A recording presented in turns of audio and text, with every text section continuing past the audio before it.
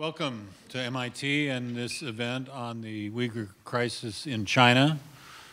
On behalf of the Center for International Studies, I'm John Tierman, and we welcome you to this half-day session, 2 panels, and plenty of discussion on this very important and urgent issue. Firstly, I thank the co-sponsors of this event, Radius at MIT, Harvard's Committee on Inter-Asian and Altaic Studies, Harvard FXB Center for Health and Human Rights, MIT Student Activities Office, and the Center's Human Rights and Technology Program. And I particularly also want to thank Michelle English and Laura Kerwin, as always, to organize this event and the series of STAR forums throughout the year. And I believe this is the last STAR forum of this academic year. And I invite you to check our website in late summer for the autumn events to come. Also, a welcome to our live streaming audience on Facebook and a video which will be posted in a matter of a few days. We have a very full schedule, which I'd like to get to very quickly today. It will include 2 panels of scholars and the first one in a few moments, but I want to point out that we will have a question and answer period after each of the 2 panels, and we should come to the microphones in the aisles. I think it's quite important in a fraught and somewhat emotional issue like this that we feel free to state our views, but we respect free discourse and civil discourse throughout the day.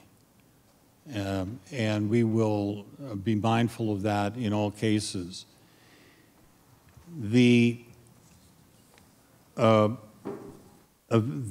panels then will be followed by a breakout session for those of you who want to continue discussion, and particularly those of you who wish to consider next steps to act on the things that you have heard today.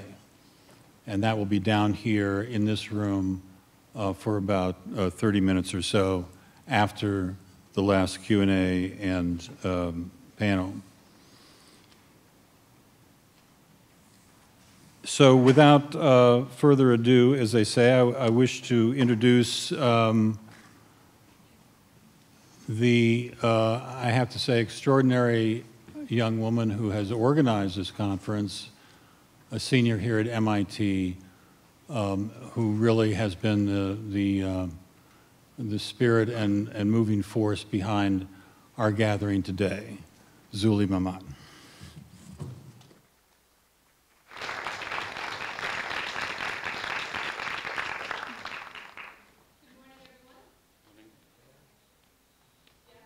You guys hear me?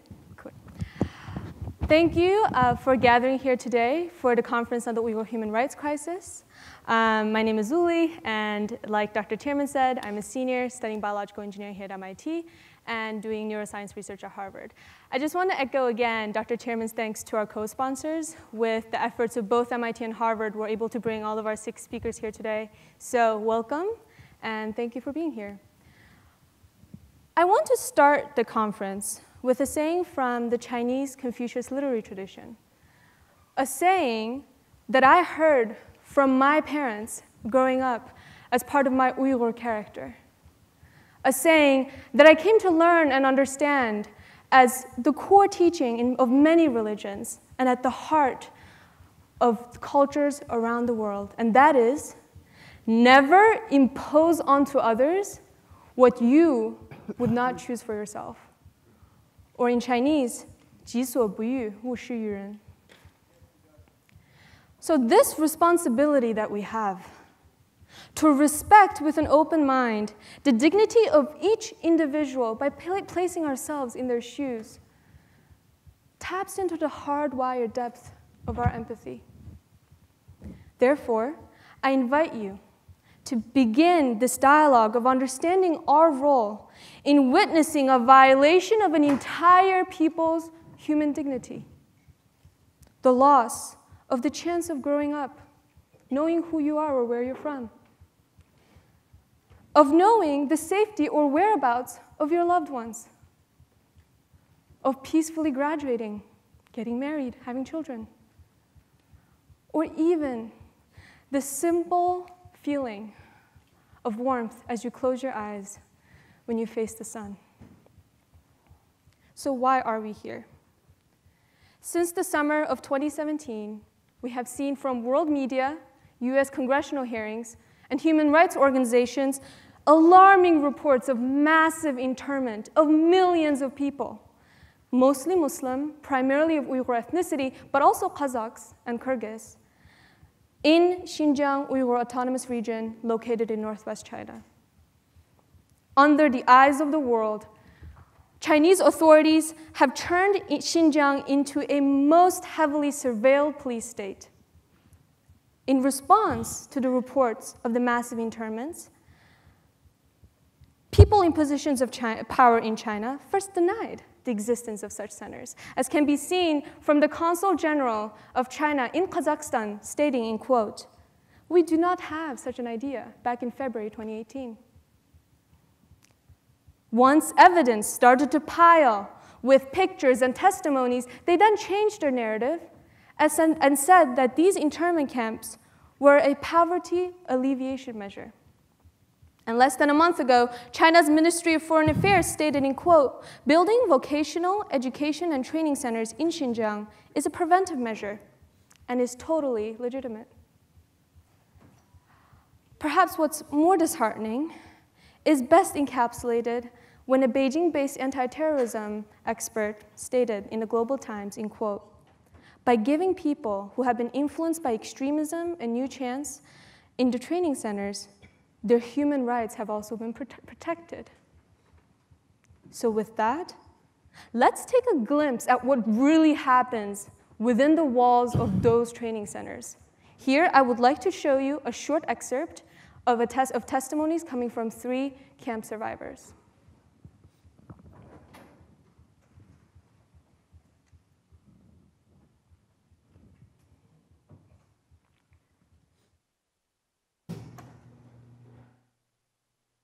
My name is Mehrigul Tursun, and I am 29 years old. I am a Uyghur. Over the last 3 years, I was taken to China's government detention centers 3 times. I spent a total of 10 months in the camps. In May 2015, I returned to China from Egypt, where I studied English. I was arrested at the airport, and my 2-month-old triplets were taken away. The officers handcuffed me, put a dark sack over my head, and took me to a detention center.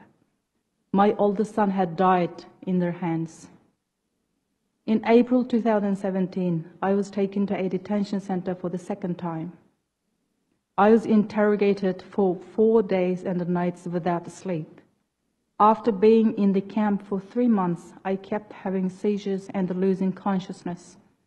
I was finally released to a mental hospital. In January 2018, I was detained for the 3rd time. They put chains on my wrists and ankles, put a black sack over my head, and took me to a hospital. I was stripped naked and put under a big computerized machine. Then I was dressed in a blue uniform with yellow vest, worn by serious criminals, and taken to a camp. There were around 60 people in one of the cells where I was held. At night, 15 women would stand up while the rest of us would sleep sideways. And then we would rotate every 2 hours. Some people had not taken a shower in over a year. They forced us to take unknown pills and drink some kind of white liquid. The pill caused us to lose consciousness and reduced our cognition level. The white liquid caused loss of menstruation in some women and extreme bleeding in others, and even death. I also experienced torture in a tiger chair the second time I was detained. I was taken to a special room and placed in a high chair. Bands held my arms and the legs in place and tightened when they pressed a button. The guards put a helmet on my shaved head. Each time I was electrocuted, my whole body would shake violently, and I could feel the pain in my veins. I thought I would rather die than go through this torture. I begged them to kill me. In another cell where I was held, there were 40 women, aged between 17 and 62. When I left the cell after about 3 months, there were 68. Most of them were educated professionals, such as teachers and doctors. I witnessed 9 deaths in my cell in 3 months. I cannot imagine how many deaths there must be in all camps. I still remember the words of the officers when I asked what my crime was. They said, in quote, "Being a Uyghur is a crime."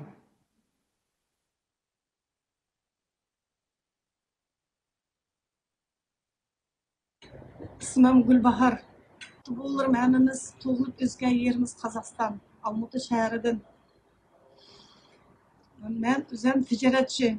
2017-yılı 5 ayının 22'si men Xitoyga dastlab kirdim. Oxirib ketdim. Tijorat bilan.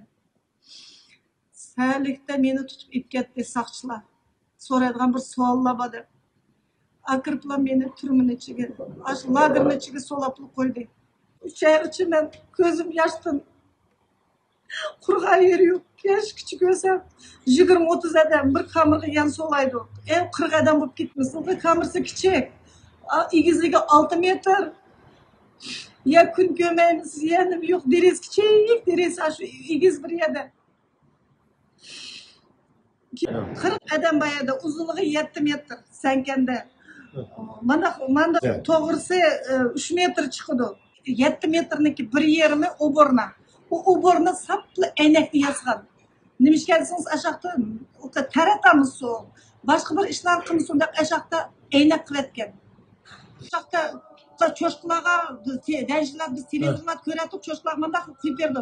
Ashaq bir kichikgina to'yma eshik bor. To'yma eshikda kichikgina mana to'shik bor. Ash to'shikdan chelakni akiblar boshqa to'kkan vaqt yarmi yak to'kilib ketdi. Biz to'ymaymiz. Yarmi yak to'kilib ketdi, yarmi chelak to'kildi. Ashni qizlar hammamizga, qarindoshlar hammamizga tang bo'laylik deb bir stakan bor, stakanni yarmidan hammamizga qarshi mana bo'lib berdi. Beshlarimiz pishilib ketdi, mening chechim uzunti, mana chechimni tushiribdi. Hammasining chechini tushiribdi pishilib. Yari bo'lib ketdi, usti beshim sap yara qichqaq chiqib. 14 yoshdan 90 yoshgacha ashada ayollar, qizlar bizni yig'lab bir-birimiz ta'sirli qilib, bo'ldi, az qoldi, yig'lamayli. Uyimizga saqsalanib chiqib ketaylik deb o'tirdik. Men ashada 24 saat so'rab qildi, ya suv bermay, ishim bermay, qo'limni qo'ysa, temir ustalda o'tirdim, putimni qo'ysa, to'mini ichida putni kirgizib, kichik tushuk bor, ashtaga boshlab o'tirdim, 24 soatdan so'rab qildi. Shu doktorxonada 4 qatam yotdim, o'shimda ketib. Doktorlar kirsa, biz hammamiz dumyatimiz mashlab, dumyatimiz. Doktor ishini yugan ichib, doktorlar har birimiz oldimiz bir tal doktor keladi, biroq az saqchilar, avtomatlar bilan keldi. Biz og'riq tutsa, hamiya to'mir tutsa, hamiya to'mishik tutsa, biz nima qilish kerak? So'roq tapli ochiq ketadi, keyin yo'q. O kirmaydi. O kirmaydi. O yana ketdi bilmaymiz. So'roq tapli ochiq ketadi. Yag'irdim betar o doktorxona. Doktorxona desa hech kim bormaydi.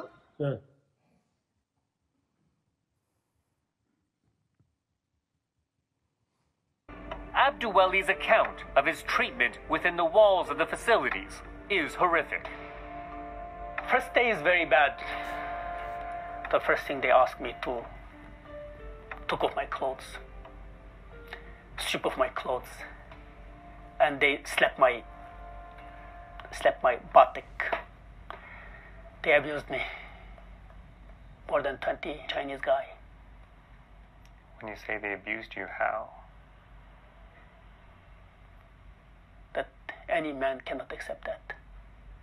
You're saying they raped you? Yeah. So I can't forget that. I didn't tell anybody until now. I hadn't tell anybody because I feel shame.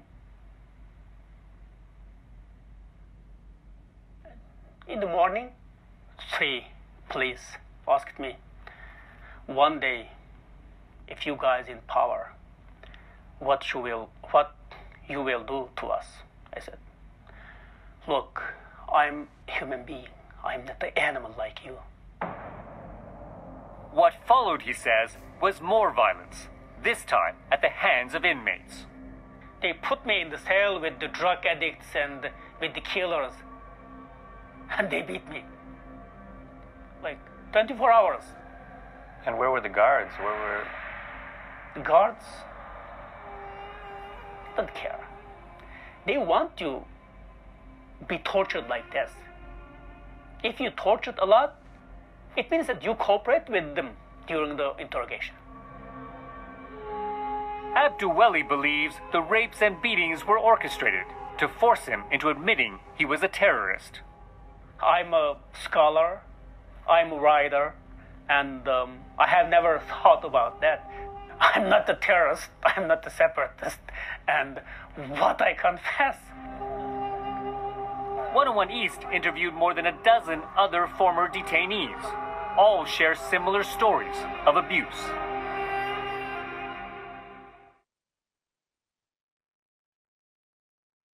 These are the stories of only 3 individuals. Now, imagine the unheard voices of millions of people surviving every second in such enclosures. Imagine students and professors, teachers, academics, punished for striving for truth and knowledge.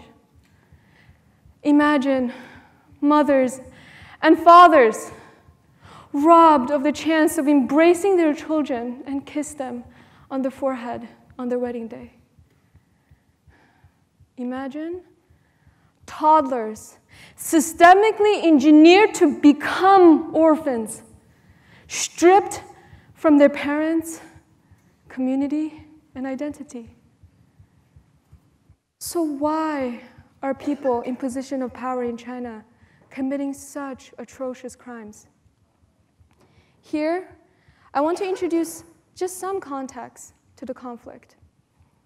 Since Xi Jinping's announcement of the Belt and Road Initiative back in late 2013, Xinjiang became a core region with its strategic location along 5,600-kilometer border with 8 nations, and in addition, its vast mineral reserves. Simultaneously, Chinese authorities resorted to a narrative of legitimizing its surveillance and mass internment on the basis of countering 3 forces, namely terrorism, extremism, and separatism. Now, like many violent and confusing times in history, such de-extremification efforts did not differentiate, targeting thousands of people just like you and me, students, scholars, academics, artists, who are not at all involved with such forces. These individuals that you see in these 100 posters that are on the wall today are right now at this moment held in such enclosures. All of them influential in their respective academic and artistic fields. In the words of Abduweli from the video, what did they do wrong? As we celebrate our scholars' drive for excellence in academic institutions like MIT and Harvard, Chinese authorities are persecuting and targeting Uyghur scholars for the same efforts. Yet, as we were together preparing for this conference, many times I was asked the question of whether or not I was ready to take a stance in such a controversial issue. But where is the controversy? Are UN reportings of millions of people taken into concentration camps a controversy? Are satellite images of vastly expanding construction of the enclosures a controversy? Has our oath of never again in this society a controversy? We are here to analyze how once such a human atrocity is reframed as controversial, it automatically lends itself to be questioned on the basis of its legitimacy. Yet, we're not gathered here today to explore the existence of the centers. We are also not here to tell one side of the story, because there are no sides. When a man gets raped by 20 men because he was a teacher whose only crime was his will and devotion of his life to educate Uyghur children to fulfill their dreams. We are also not here to explicitly condemn officials. However, we are here to figure out what bridges we can build instead. We are here to bear witness to the undeniable evidence of the violation of human rights happening in Xinjiang. We are here to analyze how our seemingly benign academic, technological, and economic collaborations and contracts with China may be inadvertently fueling this crisis in human dignity, love, and respect. Now, I will focus my talk on the second aim of the conference, and that is to open a productive dialogue amongst ourselves in understanding how technology is not used, but abused by the Chinese authorities, and thinking more broadly about how technology is deployed in society at large. Today, China leads the world in both issued papers, scientific and engineering papers, and issued patents in nanotechnology and artificial intelligence. With multi-billion-dollar tech companies thriving under government initiatives and ambitions, China plans to lead the world further in digital, robotic, and artificial intelligence technologies in less than a decade. And of course, all of this is not harmful by default. However, it is a double-edged sword, as these tech companies are recruited by the Chinese authorities to persecute minorities under a frequently stifling authoritarian regime. Unfortunately, we have been blind or have chosen to look away from this enormous responsibility that lies ahead. In the deadly collaborations, partnerships, and funding from Chinese research institutions and tech companies that participate in effect in the violation of human dignity and integrity. And we don't actually need to look far to look for those benign yet costly collaborations.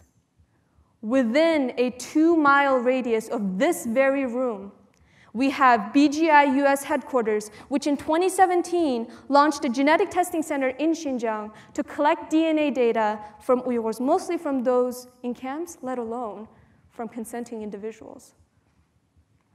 We have Thermo Fisher, a company that just recently stopped selling their genetic testing equipment in Xinjiang for massive illegal collection of Uyghur genetic data that can be used for illegal organ harvesting and targeted persecutions of Uyghur dissidents.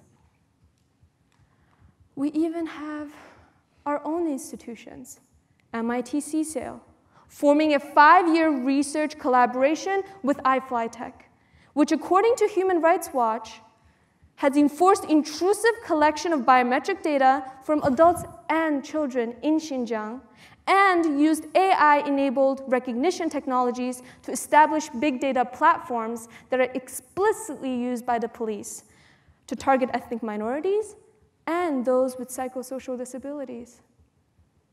This past February, MIT rushed into another research partnership with Chinese AI giant and global facial recognition leader SenseTime, which has a joint venture with Leon Technologies facilitating government infrastructure in Xinjiang for surveillance. Partly because of ignorance, and partly because higher education in technology teaches ethics only incidentally and engages human rights impacts of technology even more superficially, if at all. In costly ways, we, as students, researchers, technologists, and entrepreneurs, are passively participating as Chinese authorities build a 21st century police state in Xinjiang. And these technologies include facial recognition, phone surveillance, DNA sequencing, and biometrics verification, all of it done with our help. Knowing how we have failed as institutions and individuals to overlook our potential impact on a people more than 7,000 miles away may feel disheartening. However, recognizing this responsibility gives us the power to change our response. Loving and supporting our academic institutions require much more than sharing praises and avoiding uncomfortable truth. Sometimes we need disruptions to question the status quo by standing up for what is right, and that is exactly why I am standing before you today, because I believe in our ability to bring about change. Individually, do we become overwhelmed with tragedy? Or do we use our positions as researchers, academics, activists, journalists, or politicians to think critically and ethically before we engage with Chinese authorities and companies? Institutionally, do we avoid accusations? Or do we educate the current and future engineers, technologists, and leaders in the world to confront China's abuse of digital, cyber, and biological technologies? Do we merely inform ourselves of what is happening? Or do we begin to share these stories and call US representatives in protecting human dignity and technological tyranny, preventing technological tyranny? Now, MIT and Harvard share a long history of standing up for truth and justice through understanding. We are all connected as one people. The Uyghurs want what you and I all seek deep within, a way to live life with meaning, the dignity to live life with meaning. The Uyghurs are a part of me, but also a part of all of us. As collective humanity, we have been tested by the current and past wars. We have been tried by the bigotry and politics. But in the words of John F. Kennedy, we have also been unwilling to witness or permit the slow undoings of those human rights to which this nation has always been committed, and to which we are committed today, at home and around the world. Therefore, I invite you to listen with an open mind to all of our 6 speakers here today, and begin to understand and reconsider the decisions we make in academia. Because when we care, we learn. And as the conflict resolution specialist, Dr. Donna Hicks once said, once we learn, we no longer can use ignorance as an excuse. Thank you.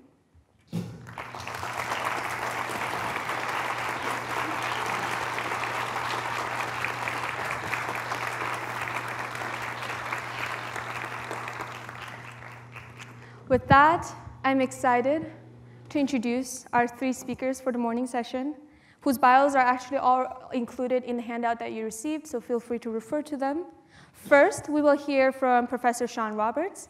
Besides the fact that his work is widely known with the Uyghur community, personally, he gave me the hope for this conference by being the first person to respond within 30 minutes of me sending out the invitation emails.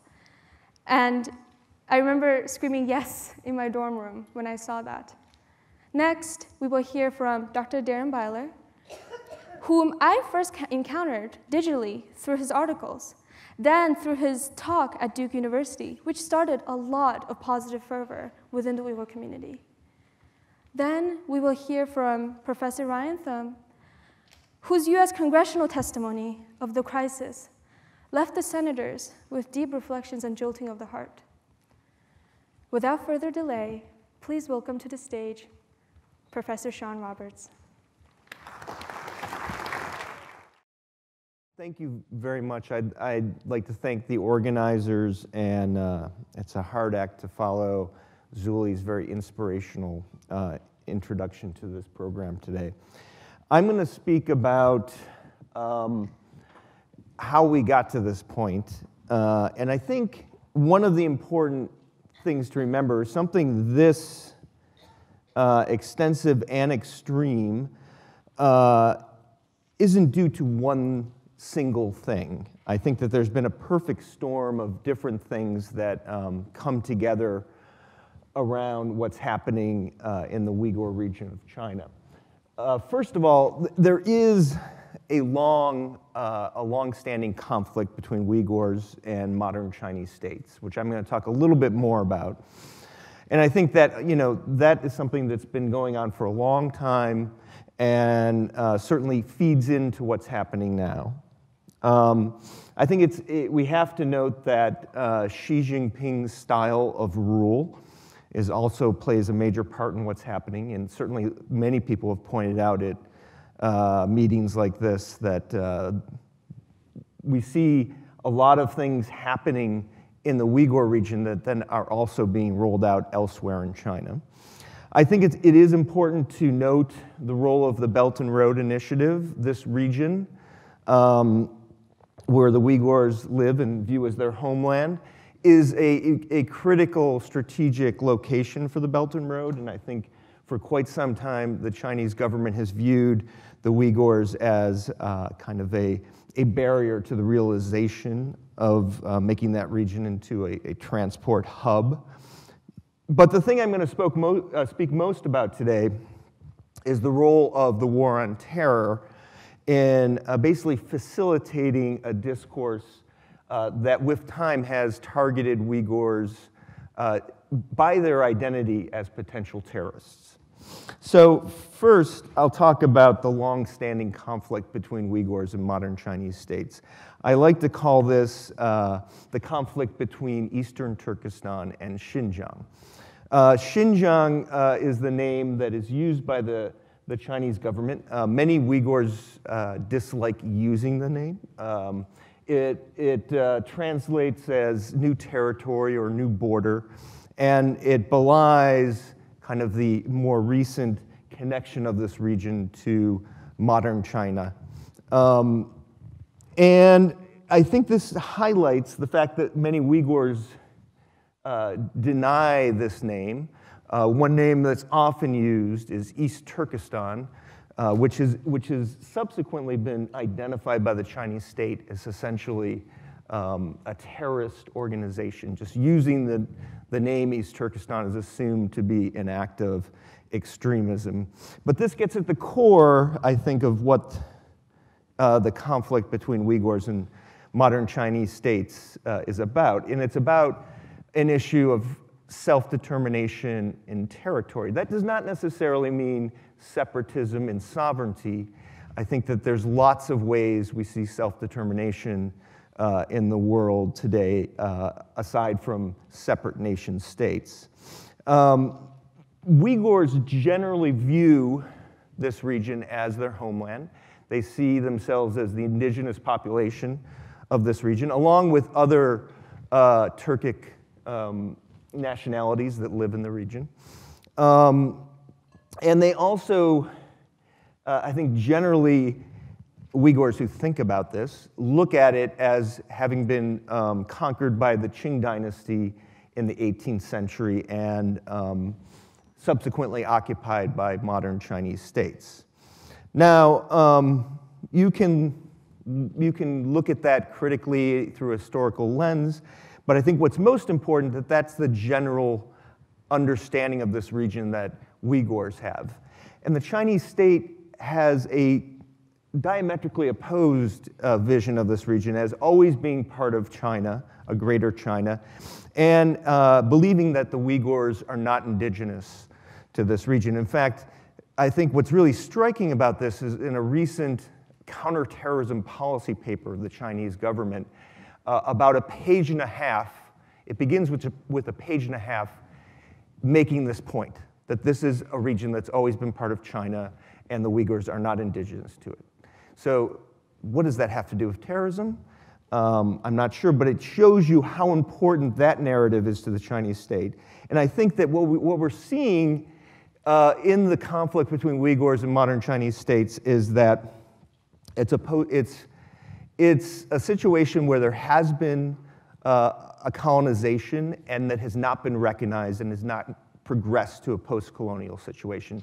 The Chinese state has probably only twice, the modern Chinese state has only twice in its history kind of rolled out accommodating policies that recognize the Uyghurs' attachment to this territory. And they were very brief, right after the revolution and right after the Cultural Revolution. So I think this has been a long-standing conflict, but it changed significantly after September 11th, 2001. And that was, of course, when we were all introduced to the narrative of global terrorism, which has taken on a life of itself, I would say, in the world.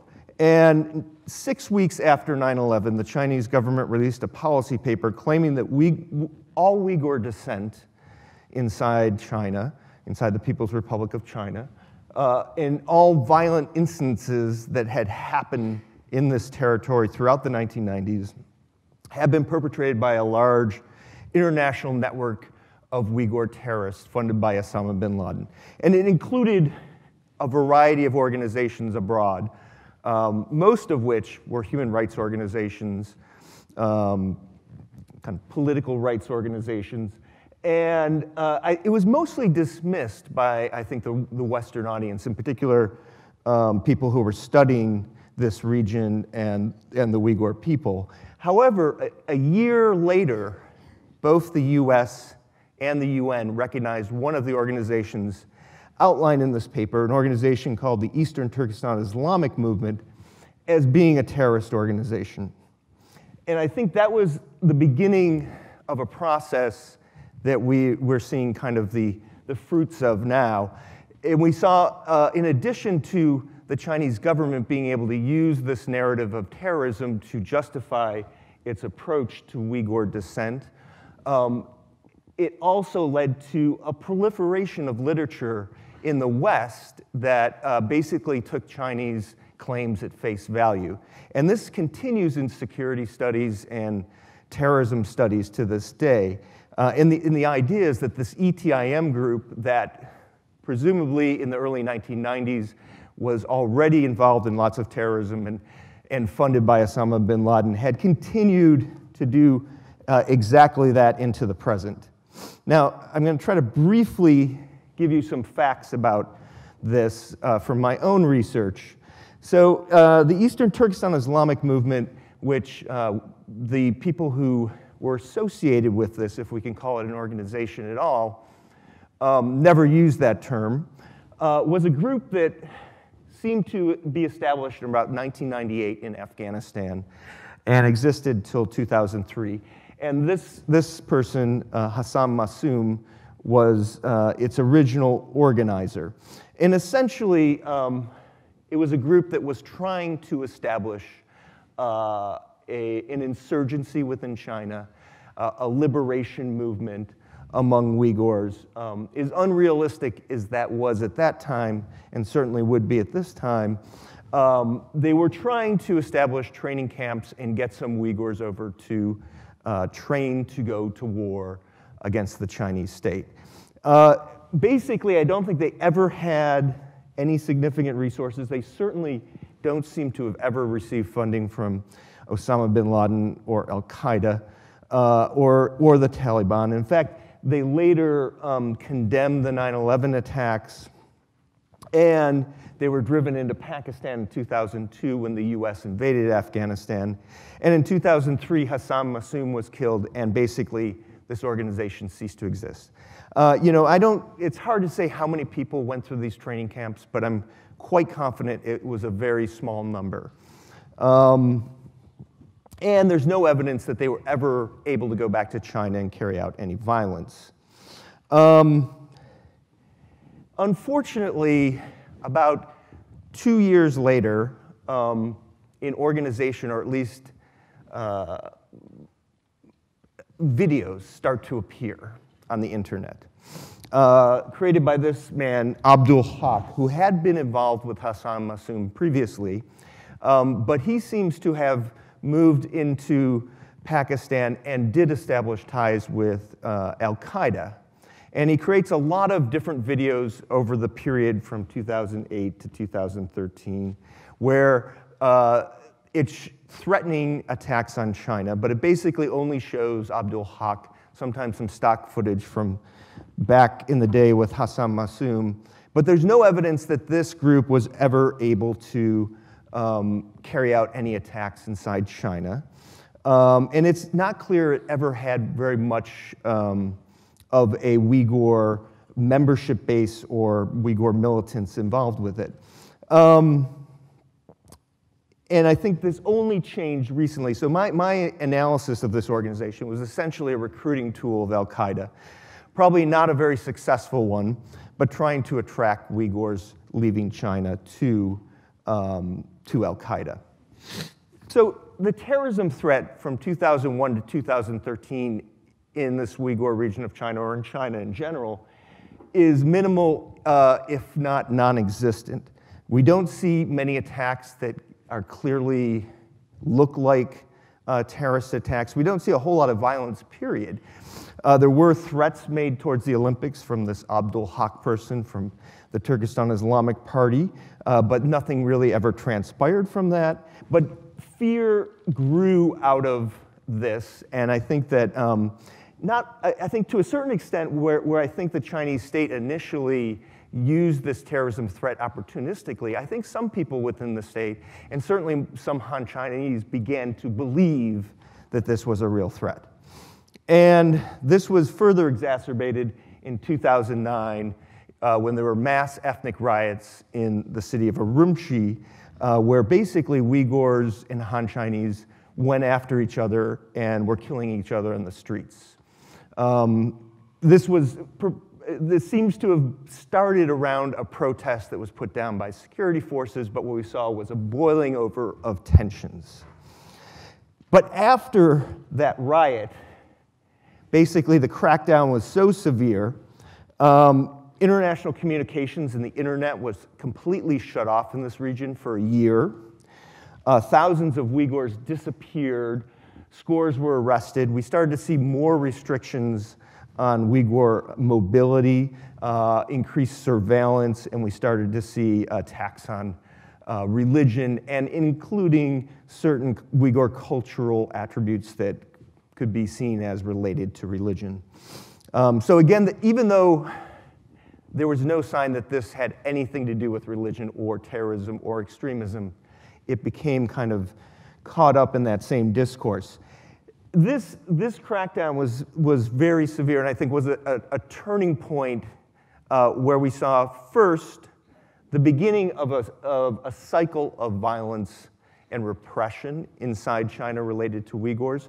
We saw some violent attacks that look more like terrorism. The details are not very well known, but every time there would be a violent attack, we would see more repression, and then we would see more violence, and we had this cycle. And at the same time, we had a significant number of Uyghurs leaving the region, some going through human trafficking networks through Southeast Asia, Mysteriously in 2015, the government gave out passports to all Uyghurs, and we had a mass migration of people legally just using their passports.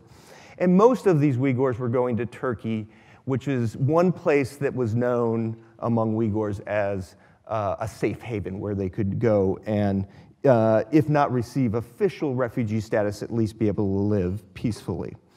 And finally, a group of these, hundreds of Uyghurs, potentially a couple thousand, found themselves in Syria. And actually, they were associated with the Turkestan Islamic Party. And basically, this migration allowed the Turkestan Islamic Party to finally become a fighting force. So I think that this process has led to a general equating of Uyghurs with terrorists in the eyes of the Chinese state. By 2016, the People's Republic of China begins conflating Uyghur identity with terrorism and extremism, seeing the Uyghur population as kind of a virus infecting China's harmonious society. In fact, a lot of the rhetoric of state officials uses this kind of biological language about the infection of extremism and of the Uyghurs into China's larger population. And for the Chinese government, I think it's begun to see the solution that what has always been really an over-exaggerated terrorist threat as being the transformation, destruction, or quarantining of the Uyghur identity and the Uyghur population. So we're going to hear a lot about this, so I'm not going to go into what's happened since 2016. But you know, we watched this unfold, a lot of us who've been studying the region. We saw all this increased surveillance starting, the DNA sampling, cell phone tracking, facial recognition surveillance. We saw the creation of police stations every 300 yards in urban areas. And by 2017, we started seeing that people were disappearing, and we started learning about these mass internment camps. So I would suggest that we're seeing something that's kind of a new form of ethnic cleansing. Ethnic cleansing is generally associated with the Yugoslav Civil War and associated with the idea of removing an ethnic group from a territory. But what we're seeing happening in the Uyghur region of China now is more an attempt to cleanse the members of the ethnic group, to somehow change them into different people. I don't think it's an attempt to change them into Chinese, because I think the relationship between Uyghurs and the Chinese state is such that Uyghurs are never really accepted as Chinese, but they are seen as a dangerous element now, and the idea is to make them somehow into a docile and loyal population. Now, I just want to end with a note about how I think the global war on terror has facilitated this situation. I mean, certainly, this is something that the Chinese state is doing, but I think the global war on terror has allowed it to do it. And I think it has, in some ways, even encouraged the Chinese state to do what it's doing in the Uyghur region. First of all, the fact that there is no internationally recognized definition of terrorism is extremely troubling, that we've been fighting a global war for 18 years against an enemy that we can't define. And this has allowed, I think, throughout the world, a lot of more repressive authoritarian states to attack domestic opposition. And this happens also in democratic states. In domestic opponents that have legitimate grievances, and to basically label them as terrorists. And I think this has a couple very troubling results. First, it can turn a group that hasn't really been militant into a more militant group. It can kind of isolate them to the point where they see no other option. And secondly, and I think most troubling and most relevant to what we're talking about today, the terrorism label essentially dehumanizes the people that are tagged with it. And at the same time, it very much becomes associated with their thought process. Particularly the conflation of terrorism with extremism means that extremism is not just something you do, it's something you think. And so that is very easily conflated with one, Islam, and we're seeing that around the world where people are saying, well, the real problem is Islam that's leading to terrorism. And in, I think, the case of the Uyghurs, it can be conflated with their identity and their culture. And so I think in that context, we can see that the global war on terror essentially lends itself to genocidal type strategies. And I think that's part of what we're seeing in China today. Thank you.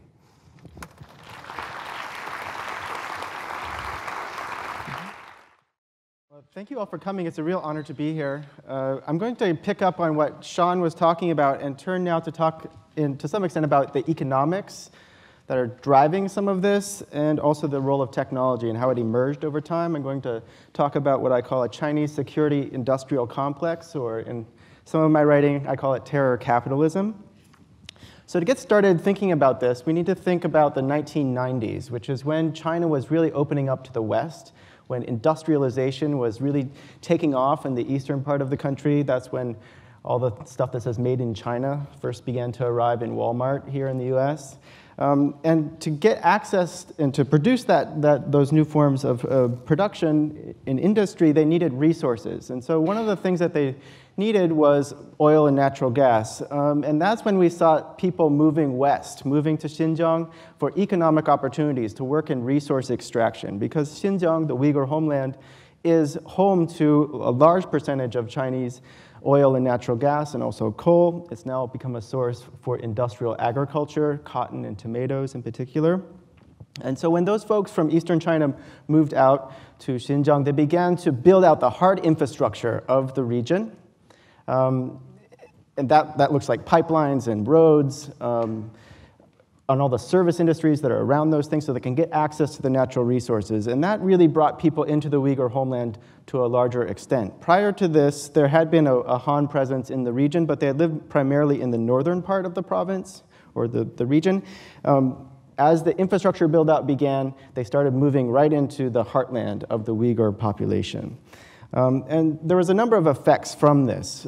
This was a Open Up the West campaign that was sponsoring a lot of this. It was a Chinese state initiative. And they wanted to integrate the Uyghur population with the country. That was part of the goal. But actually what happened through this build-out was Uyghurs saw themselves being dispossessed of their land, because in many cases land was actually taken from them.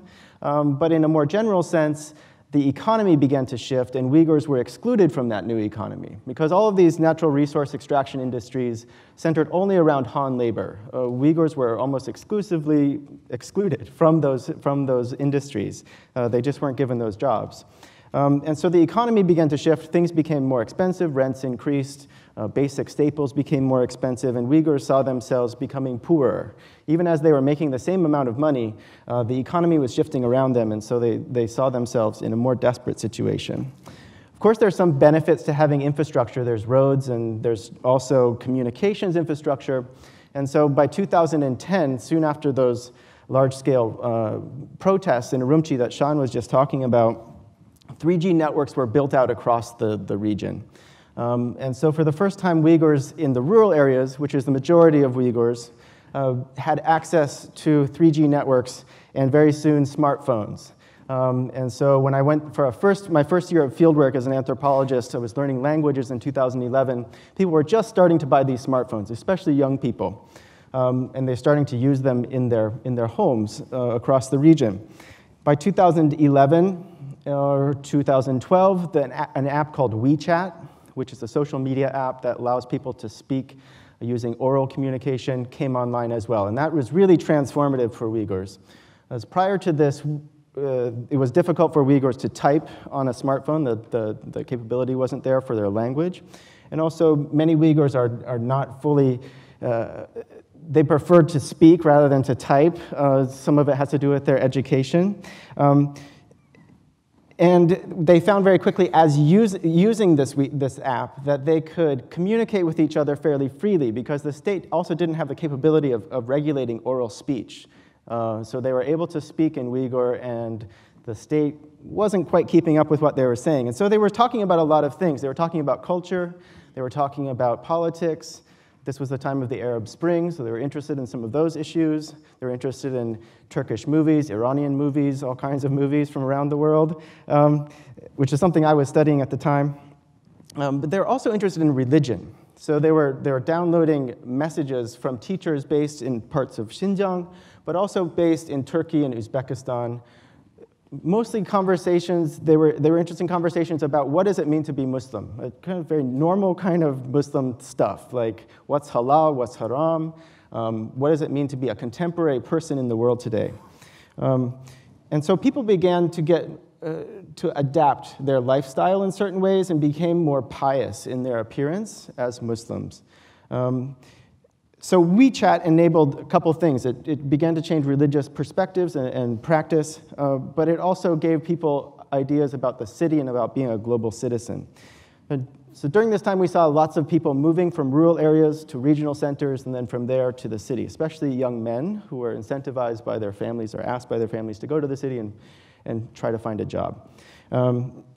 They came for a number of reasons. To find jobs was one of them, but the other reason was religious practice, because in the city, they were able to practice their faith more freely. There's more anonymity in the city, so that meant that they could go to the mosque more regularly, they could dress how they wanted to dress. In the countryside, in the rural area, people were watched more closely. The mosque space were full. So in 2014, when I did a second year of fieldwork, this is what Friday prayers looked like. There were so many people that they couldn't fit inside the mosque. That the mosque was also seen as not the location of real Islam. It was the center of ritual practice, but the Islamic practice itself happened around the mosque in prayer room spaces and on people's phones. People were passing messages using SD cards, using Bluetooth technology. They would sit and discuss messages. They would share things. They built like online personas as a WeChat user. And internet became a really important part of people's everyday life. So many young men that I interviewed told me that putting money on their phone card was an important part of their week. If they couldn't put money on the card, they couldn't contact their family back in the countryside. They also couldn't find jobs, and they also couldn't perform their religiosity. So the state was paying attention to this. They began to realize that people are using WeChat to do stuff that they thought was crossing the line, and so they were trying to find ways to assess and regulate it. And they were also concerned with the kind of trend in violence that was happening in spaces around the Uyghur homeland, but also in other parts of China. There was an attack in Kunming and another one in Beijing that really alarmed people, especially in other parts of China. And the discourse of terrorism really picked up. Officials I interviewed at this time told me that they were seeing among Uyghurs a Talibanization of the Uyghurs. As Uyghurs, they thought, were becoming extremists. So in 2014, they declared the People's War on Terror, and that looked like this. It was posters that were placed in every alleyway in the Uyghur neighborhoods saying that, oh, you're no longer permitted to dress in these manners. Women were no longer allowed to veil themselves. Young men no longer allowed to have beards. And Islamic symbols were now forbidden. Instead, this poster says you should look like a normal person, a beautiful person. And so pious expressions of Islam were now officially outlawed. And there was also new mechanisms put in place to expel people from the city and begin this re-education process. It picked up 2 years later to a much larger extent. So what does this look like? And here I'm building a little bit on what Sean was talking about. The People's War on Terror is one in which the people are involved. Everyone's invested. If you see something, say something. It's that sort of thinking.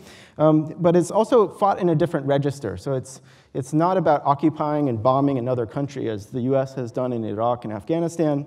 Instead, it's about targeting a population, a native population that's in their own country, domestic populations of people, citizens. It's minority Muslim people that look different, that are Turkic, that speak a different language. And so in that sense, it's different than the US model of war on terror. It also uses different technologies in different ways. It's using cameras, checkpoints, prisons, internment camps, and forced labor. So it's less about overt violence, but it's more of a long, slow, deep violence. This is funded and operationalized by technology, but also state security and higher education. That's why it's a security complex. These people are working together to build this new industry around controlling and re-educating the population. The goal is to break the autonomy of the Uyghur internet, WeChat, and also control their movement. There's now 1,400 tech firms that are working explicitly on this in Xinjiang. That's a growth from just over the last decade. And in the last 2 years, $7.2 billion have been invested in this industry. A couple of the examples that I can point out that have been produced by this industry is a technology from a company called Miapico that does AI-enabled auto-transcription and translation of Uyghur spoken audio. So you can see that that's a technology that's meant to assess WeChat oral speech. There's also new programs put in place to do the auto-detection of Uyghur faces, to operationalize ethno-racial profiling as an explicit goal of an AI system. If you go to this region, as I did most recently in April of last year, this is the sort of thing you'll first notice, is the convenience police stations that are every 300 meters on every city block. These are really checkpoint oriented facilities and also rapid response units, but mostly it's about cameras that are based at in each of these stations, and also the sort of random checkpoints that are facilitated by them. People coming out of the checkpoint, out of the station, and then conducting a checkpoint spot checks that are also racially profiling, where it's basically looking for Uyghurs, young Uyghurs that look like they're rural, they don't look like they're from the city, that are potentially suspect. As you move through the space, you'll also find many checkpoints between jurisdictions. So as you move out of a city, across a county line, sometimes it's more dense than that, just going into a shopping mall or any sort of institution. There'll be a face recognition-enabled checkpoint, which functions as a hard reset of the system, because as you move through that system, they have a very clear idea of where that person is in the world. And it's only really looking for Uyghurs or Turkic minorities. Because most of these checkpoints have a green lane associated with them, where people are not assessed at all. So this checkpoint, which I went through in April, on the left side of the checkpoint is the back gate of the checkpoint, which is opened by a police officer for people based on the appearance of their face. They just simply look at the person and say, you can come through this way. I wasn't sure which lane to go through because I'm not Uyghur or Han, so I asked the Uyghurs that I was in line with in Uyghur, like which line I should go through, and they said, well, you're speaking Uyghur, you could possibly be a city Uyghur, so you should go through the Uyghur line. So I went through the Uyghur line, but I had a passport, so I wasn't, they had to assess me differently because I don't have a national ID. Because the way the system works is you scan your ID, and then it matches the picture on your ID to your face. All of this infrastructure, hard infrastructure, is supported by data that's been collected in a sort of unprecedented manner. In 2016-17, there was a program put in place that was framed as a public health initiative called Physicals for All. And this required Uyghurs and others in the province, but Uyghurs in particular, to go to their local police station and submit biometric data. So there was a police officer that was collecting this data. So the public health aspect of it was, I think, lost in most cases. It instead was people giving DNA, blood, and fingerprints, but also speaking into a device to get a voice signature, unique voice signature for each person. They had to read the same thing several times until it was sufficiently recognized. And then they also had their face scanned from a variety of different angles with different people doing different expressions. People talk about this as a long process that took, in some cases, an hour to get a full scan of the person's face. Which tells us something about the resolution and the fidelity of those images that are being collected. And when 36 million people do that, you have a database that's really unprecedented in terms of scale and fidelity resolution. 36 million is more than the population of the region, so that is telling us either the official population of the region is not what it is, or people had to go and do it more than once to fully meet the requirements of the system. This is a coercive process. People had to go to the police station. There was no possibility not to go to the police station and submit your data. This data was then put into a system that we're not fully sure to what extent it's operationalized, although I have some sense that it is working, called an integrated joint operations platform. There's more research that needs to be done on this platform in terms of who's servicing it. We know certain companies that are involved in parts of it. But together, it's a regional database that's collecting all of this data and putting it in a single space. It's getting data from, in addition to the biometric stuff that's been collected, CCTV cameras, Wi-Fi sniffers, getting packets of information as it moves through space, looking through health records, banking records, family planning history, and of course, all of those checkpoints. It's also supported by a nanny app that people have been asked to install on their phones.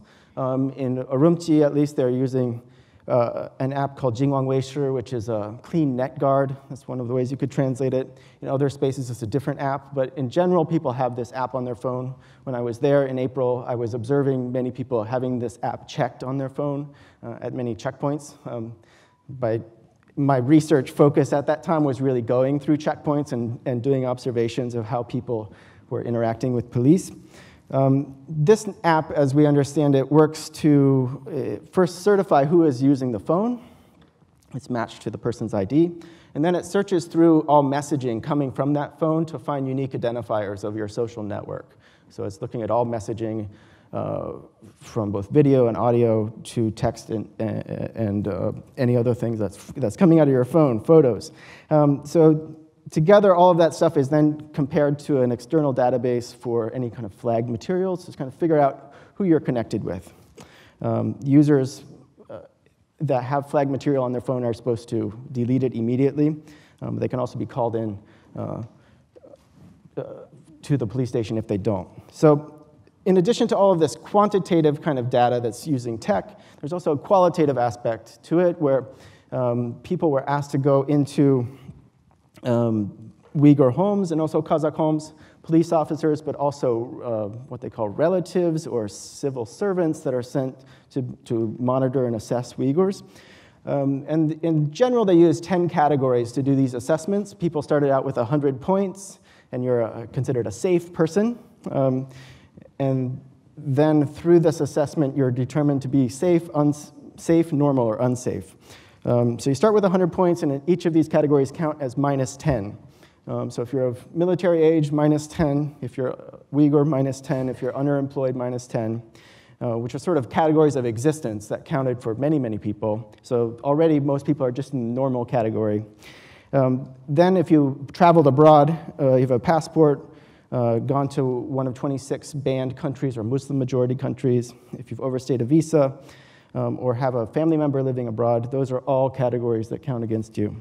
Then there's 3 important categories that are focused on religion.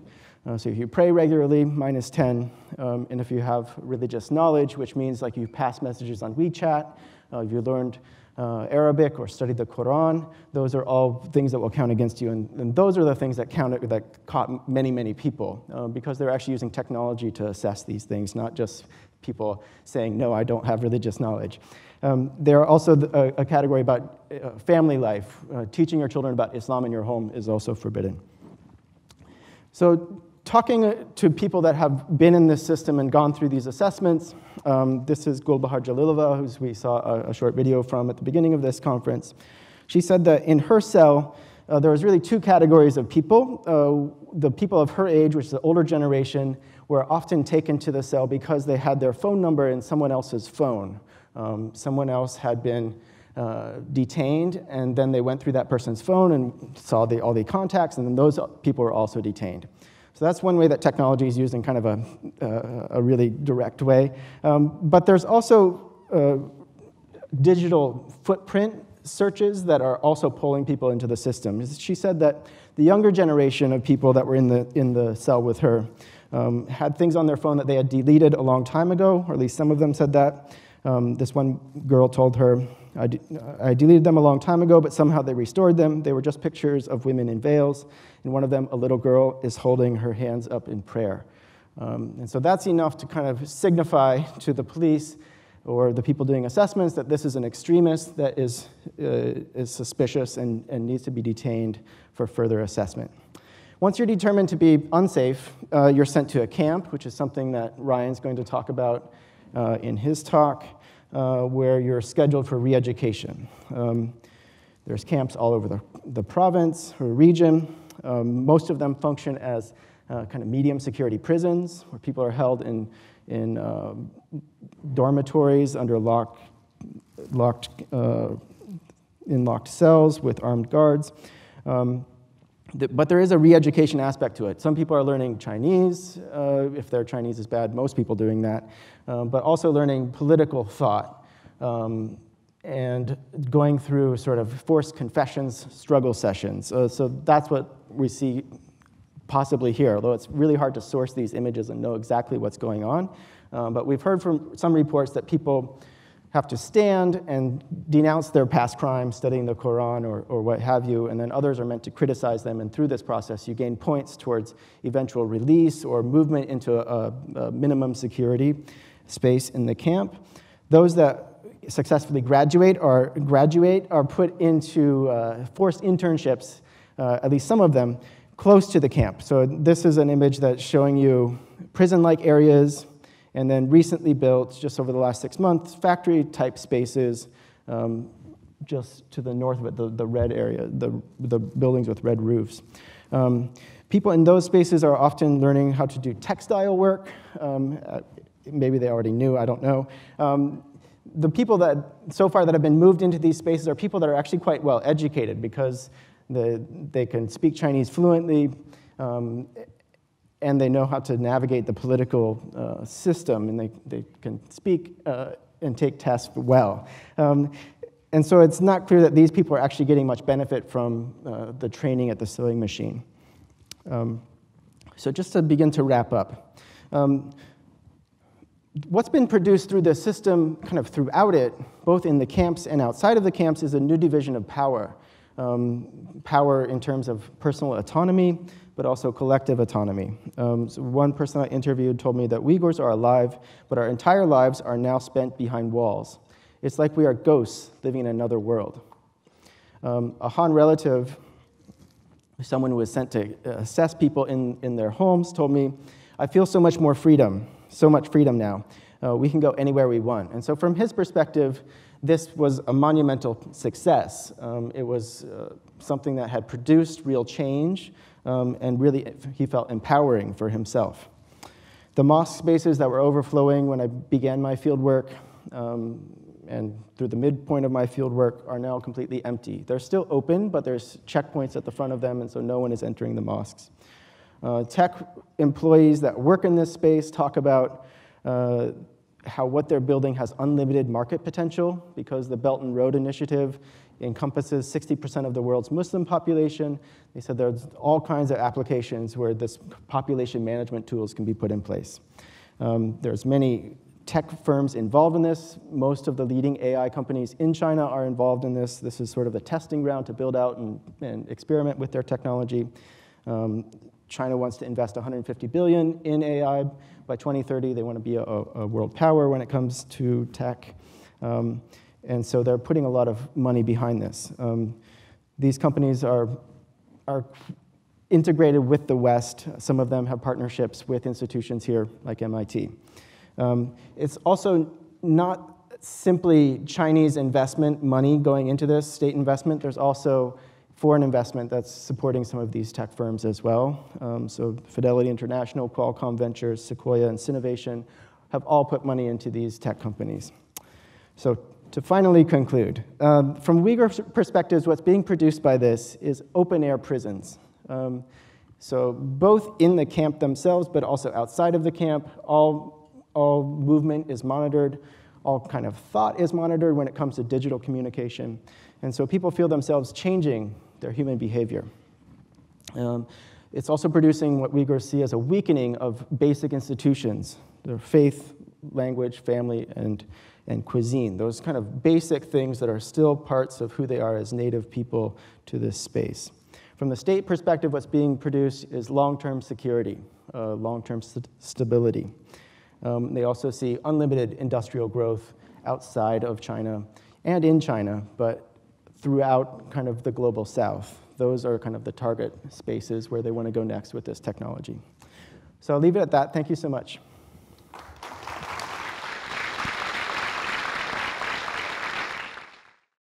Thank you all for coming, and thank you to Zuli and the whole team for organizing this really impressive event. As we've already seen from the other presentations, the history of the construction of what really looks like an ethno-totalitarian state in Xinjiang is deeper than just the last couple of years. And I would throw out one example of that, just to give you another sense of that. Already as early as 2010 or 2011, a lot of Uyghurs were required to have something called a People's Convenience Card, or what they colloquially called a green card, in order to get permission, which required them to get permission to move from one city to another. And by 2015, that was pretty much widespread. So this is we should have already been, the alarm bells should have already been, ringing for the rest of the world that something sort of uniquely awful was unfolding. But what really caught the world's attention was the building of mass internment camps and the imprisonment of an estimated high hundreds of thousands up to 2 million people in those camps. And what I want to do is just step back a little bit and talk about, focus on that and talk about the evidence base. And you'll get some more of the evidence base from other speakers later in terms of testimonies from people and the satellite images. So I will focus on the evidence that comes from the mouth of the Chinese state itself, because there is a lot of it, and enough to make this undeniable. So the basic claim I want to talk about is well, let me just introduce these a little bit about these camps. These are the people who are put in these are put in them without any criminal charges, without any trial. They never come before a judge. They don't have a lawyer. There is no appeal. And in many, perhaps most cases, there is no notification of family members. People simply disappear. I think in some ways, in terms of the world gaining recognition, gaining awareness of what was going on, the most important evidence may have been the system by which the Chinese state advertised for contractors to build these camps. A German scholar named Adrian Zenz recognized that the Chinese state was advertising bids openly online for construction companies to compete to build these camps, and he harvested about 50-something of these notices and used that to produce the first really thorough study of the camp system, this study came out in about 2018, in March, was it? April 2018? A lot of the journalism and reporting that's followed has been based ultimately on this kind of evidence, and it struck me that these bids have not actually been shown to the public very much. So I wanted to show one to you. Most of these have now been scrubbed from the internet by the authorities because they realize how damning they are. But we have screenshots of them, and some of them have been preserved on the Internet Archive's Wayback Machine. So here's a typical example calling for the construction of a so-called legal system education transformation school in the town of Maralbashir, which is Bachu in Chinese. You can see some of the information is blacked out. You have to be like a registered participant in the system to see it, but a lot of it is open to the public. For example, you can see that it is the United Front Work Department that is calling for this construction. And if you scroll down on a lot of these, you can get some details of what kind of equipment any bidder will have to provide if they're going to build these camps. So for example, this one has a lot of very specialized security terminology on different forms of fence, which I've somewhat, fencing and bars and things, which I've somewhat crudely translated here. So this is a major kind of evidence that journalists then followed up on and created even larger investigations. Here's a really important piece of journalism that I think has not been paid enough attention to by AFP that looked at over 1,000 documents from the state that they found online, which catalogs a lot of the kinds of equipment that these so-called training schools have: electric cattle prods, spiked clubs, stun guns, razor wire. Another interesting thing you can see from these documents is the changing of the names for these institutions over time. And it's kind of a modular naming system. They start out, I'm just giving you a representative sample. They start out talking about eliminating extremism. Then they go for a little while, you get this legal system thing, which is sprinkled throughout. Most common uniting factor is the idea of education and transformation, which you see over the course of the 2.5 years. And then ultimately settling on what they call them today, which is a vocational skills education training center. But the mixing and matching of these different modular units makes it clear that these are basically the same kind of institution, with the names changing over time. I also want to point out the range of dates here. One of the things that's striking about this program of internment camp construction is how incredibly fast it has unfolded. We get our first calls for the construction of these new buildings around the summer of 2016, and meaning that basically this, if we just take the sort of middle ground estimate of the number of people of 1 million, which is like 10% of the Uyghur population, it means that these facilities to house 1 million people have been built in the short space of only 2 years. You know, while I'm at it, I would also like to point out that this disappearance of about 1 million people is on top of a pre-existing mass incarceration problem.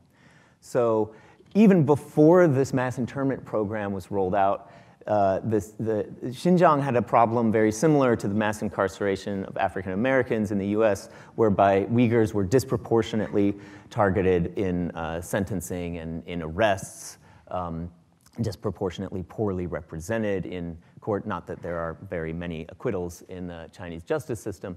So there was already an enormous number of Uyghurs, particularly Uyghur men, in the Chinese prison system. This is outside of that. This is an extra legal system that just added an additional 10% of the Uyghur population in those 2 years.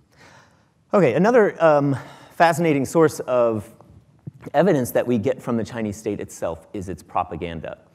And if you, like most people, have sort of come recently to this story, you're probably most likely to be familiar with the propaganda that sells these camps as benign skills training centers.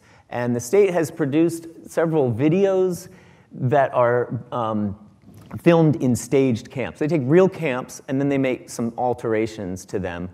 For example, one that you can see on satellite photos is that they add fake sports courts in the yards outside, or paint like a symbol of a sports team on the pavement. Here you can see a still from one of those videos, and one of the things that's different here is the kind of people that they've put in for this staged video. You can see that it's mixed gender, it's younger people, and this, I think, is probably aimed at making this look more like what we would think of as a school, when in fact other images we have from inside, which I'll show you from in a moment, are all segregated by gender, and they tend to include a lot more people in their 30s, 40s, and 50s. Another thing that we see that's different here from what we otherwise know about the camps is that we know that many of these internment and indoctrination camps have a set of bars or wires that separate the teacher from the students. So this has been a very effective propaganda move by the state, because since there is a dearth of images for the Western media to use when they want to illustrate their stories, they've often taken these stills from these propaganda videos and said, image from a camp. Well, it's not really an image from a camp, it's an image from a staged version of the camp. Nonetheless, this propaganda drive has given us some actual data that might be, well, it's not reliable, but it certainly has gestured to things that turned out to be true from reports from inside. For example, this was really the first way that we got a sense that there was a large forced labor component to the internment system. This is an image from a tour that was just given to journalists a couple of days ago. But this wasn't always the way the state wanted to represent these centers. And you've probably seen this image. This comes from officials in Xinjiang from a period in which there was a lot more interest in showing local audience and showing audiences of other officials that we, the state, are taking care of these dangerous and backwards Uyghurs. And so you see a lot more emphasis in the imagery that was coming out around 2017 on the fences, on the huge number of police guards, on orderly rows, on uniforms, this kind of thing. And if I have time at the end of this, which I'm not sure I will because I forgot, and I won't know if I will because I forgot to start my clock, but if I have time, I'll show you where you can access the original government post of this image. We also have the changing story of the Chinese state. As Zuli mentioned, there was an earlier set of soft denials. We're not sure about this. We can't confirm that these exist. Or maybe a few times they said they don't exist to foreign audiences. And then that transitioned into, well, these are actually benevolent education, skills training centers. At first, they implied that they were not voluntary, but then they had a new propaganda that said, have all these people in these staged camps saying, we're here voluntarily. Well, recently, I think it was about 4 weeks ago, they came out, the state came out with a new white paper that actually listed what they say are the reasons for people going into the camps. And they say the people in the camps are those who participated in terrorist or extremist activities in circumstances that were not serious enough to constitute a crime. What kind of terrorist or extremist activity is not serious enough to constitute a crime? That may seem on its face to be kind of ridiculous. It's more ridiculous if you look at the Chinese terrorism law, which includes things like engaging in thought that supports extremism. So even the things you think can be a crime under Chinese terrorist law, but these are the folks who don't even rise to that level. These are things that for which you can. And also, really heartbreakingly, number 3 is people who've already served out prison sentences, who are arbitrarily deemed to need further internment. One last kind of evidence I want to talk about that comes from the mouth of representatives of the state is the responses that police officers in the region have given to journalists who cold call their stations. A lot of this has been done by Radio Free Asia, which has a really powerful group of Uyghur-speaking reporters, but it's also been done by other journalistic outfits. And one of the really striking things that has come out of what police say is an expression of concern from police officers about not being able to meet quotas that they've been given. We have reports of quotas of 20%. The highest one that police have reported was 40%, somewhere in Karakash. And in this environment where the police feel like it's very difficult to choose who will go into the internment camps, they've had to resort to some pretty fine-grained analysis of people's behavior. And some of the things that either the police have given or relatives who have been told by police were the reasons that their family members were chosen for internment include not watching state TV, giving up smoking, traveling to a foreign country, and right now, essentially any Uyghur who returns from a foreign country to all known cases, people without dual citizenship returning to China end with the disappearance of that person. Expressing interest in traveling to a foreign country, having WhatsApp on your smartphone. And this is something to remember if you're hearing claims, well, no, this is, if you're hearing people say, well, this is a way of controlling terrorism or controlling resistance to the state. This is what they're actually controlling. And I also want to point out an interesting thing in the photo that Darren put up of all the different kinds of clothes you can't wear and appearances you can't have. One of those images is actually taken, is an image of Keanu Reeves, one of the bearded images. Because I think when it's put in the context of Islamic extremism, it's easy for some people to see a bearded person as potentially a threat, given the Islamophobic media environment that we live in. And I think it's quite powerful to point out that one of their examples of what an extremist looks like is a paparazzi photo of Keanu Reeves. Okay, how much time do I have since I failed to time myself? Okay, great. All right, so that's all I'll talk about for the evidence part. I want to use the remaining time to make 3 general points, more interpretive points, and then show you a database project that I'm working on to help Uyghurs report their friends and loved ones who have disappeared. So the first general point is one that probably doesn't need much evidence given the presentations that preceded me, but that is that the camps, for all the emphasis they get in the media, are really one part of a larger system of control of the Uyghurs. But they're an extremely important part, not just for the people in the camps, but for their effect on the people outside the camps. As in any place where people are subject to extreme efforts of control from the state, in Xinjiang, Uyghurs have long had very creative means of evading control. The example I like to use is the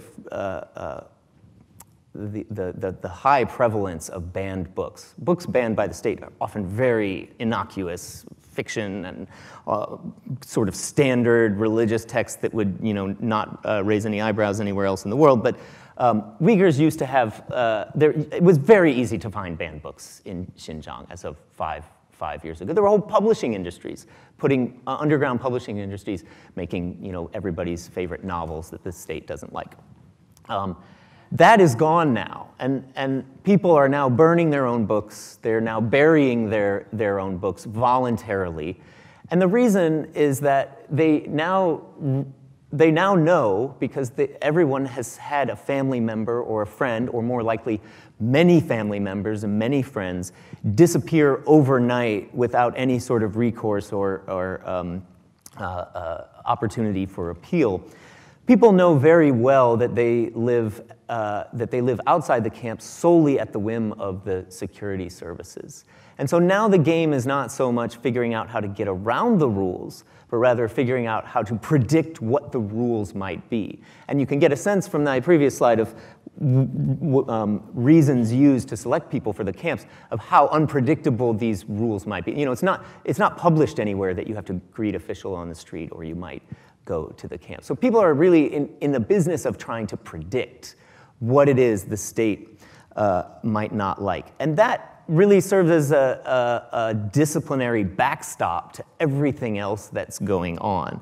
The checkpoints, like you see here, the high presence of police who get really great cooperation from Uyghurs because they know that at any moment they can be disappeared. Darren already talked about that. Rules for regulating how people behave in public. For example, the sign which says you cannot pray in public. Monitoring of the mosques, which is then where you should pray, ostensibly, but of course if you do pray in the mosque, then when you fill out the kind of forms that Darren was talking about, your score drops on how much of a trustworthy person you are.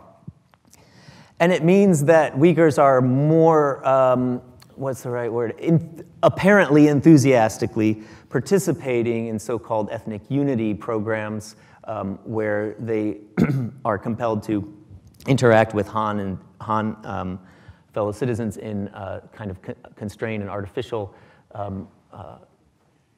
events. The most extreme version of this is the Becoming Family program, in which, according to Chinese state media, over 1 million public employees in China, Han ethnicity, the Han majority, have been sent into Uyghur homes to become fictive family with them. And when they're there, they monitor them, they keep notes on their behavior, and in many cases, as Darren Byler's work has shown, test them by doing things like offering them alcohol and seeing if they wince when they take it. And here you can see an image of that. And even going so far as to sleep in their beds with them. A point that proceeds from this, which I think is relevant to the academic community, and which we need to think about carefully and systematically, is that this is a situation in which Uyghurs cannot give consent. And this is important for people who are thinking about doing research in Xinjiang, for university programs that have collaborative efforts with partners in China who engage in research programs in Xinjiang. And it's something I think is worth reviewing in our, for example, institutional review boards for research projects. There needs to be some special consideration for Xinjiang, which has many of the characteristics that make research in prisons a kind of a red flag for IRB research review, namely the inability to consent. One other thing I want to, my last of my 3 general points is that I often get the question of, why are they doing this? What is the end goal? What do the leaders in the CCP have in mind for this system? Where are they heading? Obviously, we can't know that. More importantly, I don't think they know.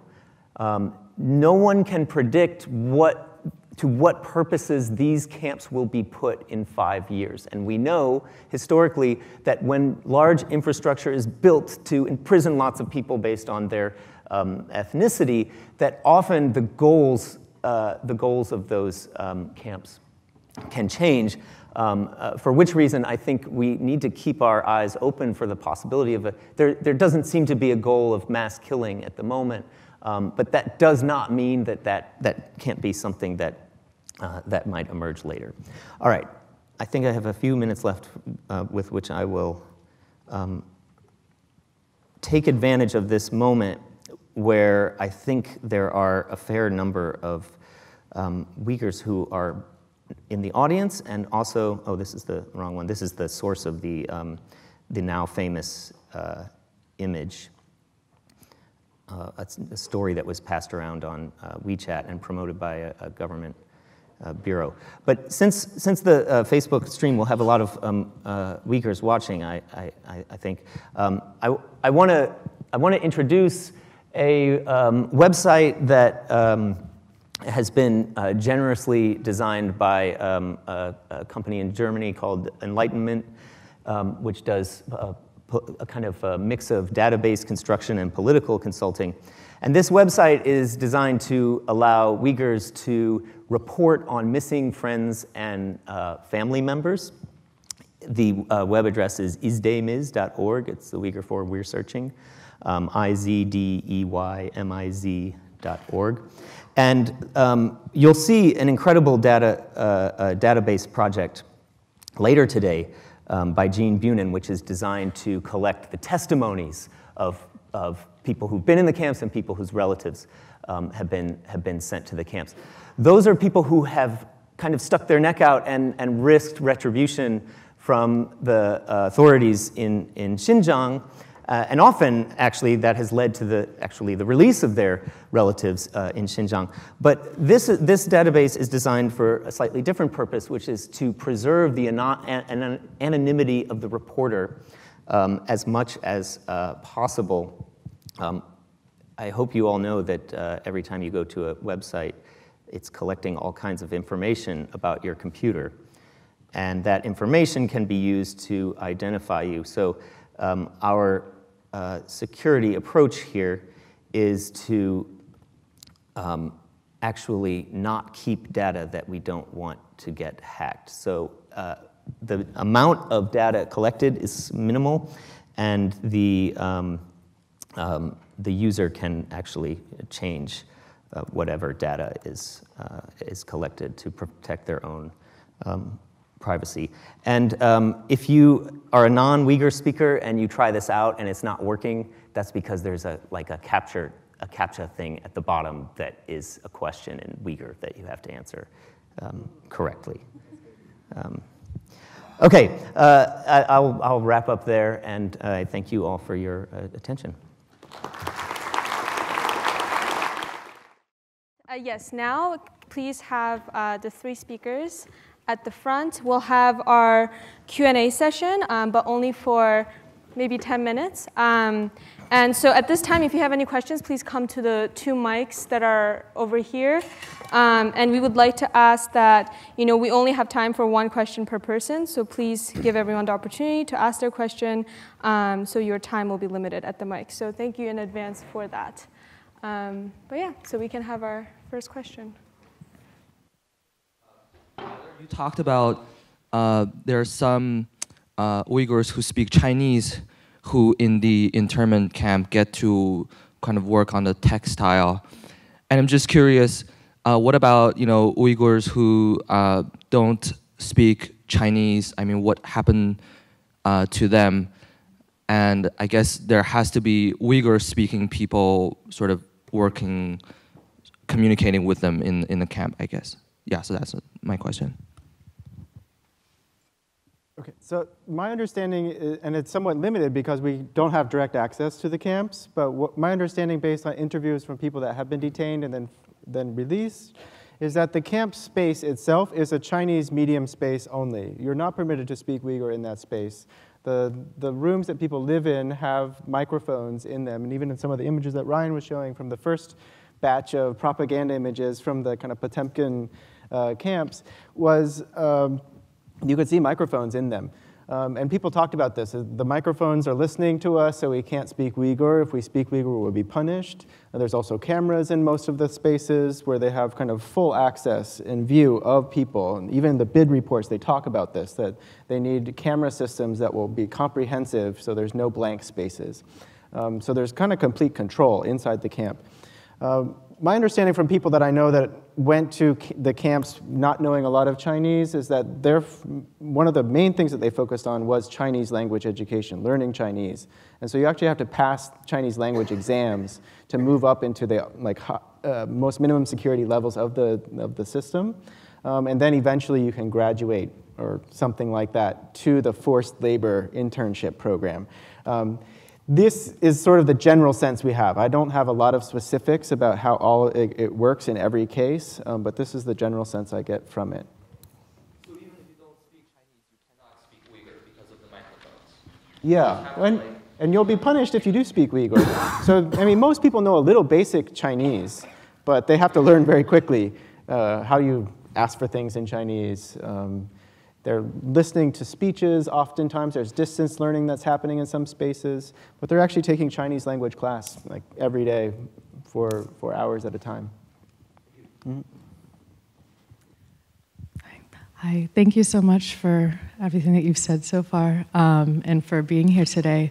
I had a question about how we understand that technology has played a really important role in Uyghurs communicating with each other, learning the status of friends and family who are in these camps across borders. Also, as you've talked about, as we'll see more today, the surveillance technology is something which has the capacity to betray people, to reveal these sort of so-called extremist thoughts or something which might be subversive to the state. So I'm wondering if you could reflect on how people's relationship to their personal technology, particularly smartphones, has shifted in how they're, basically how they're relating to intimately used technology.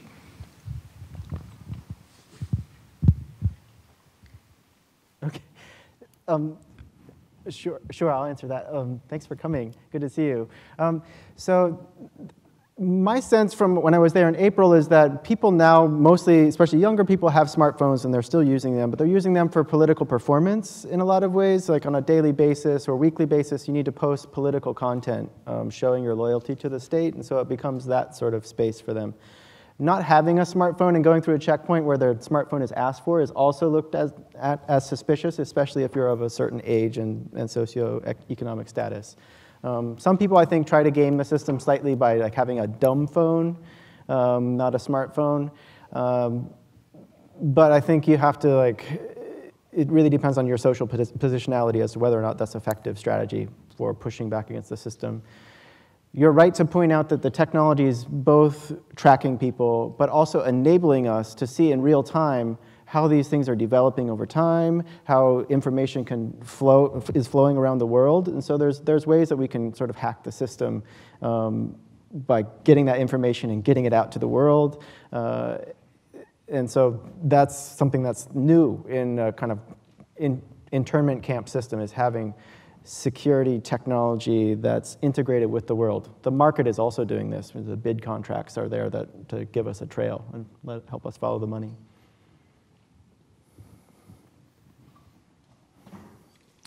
Professors Roberts, Byler, and Thum, I hope I'm saying that right.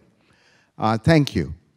You have actually taken a step that very few academicians sometimes take in relating to something that is as controversial as the Uyghur issue. My name is Zahir Adil. I'm with the Save Uyghur project. The question for you is, let's go back a few years to the beginnings of the 2000s.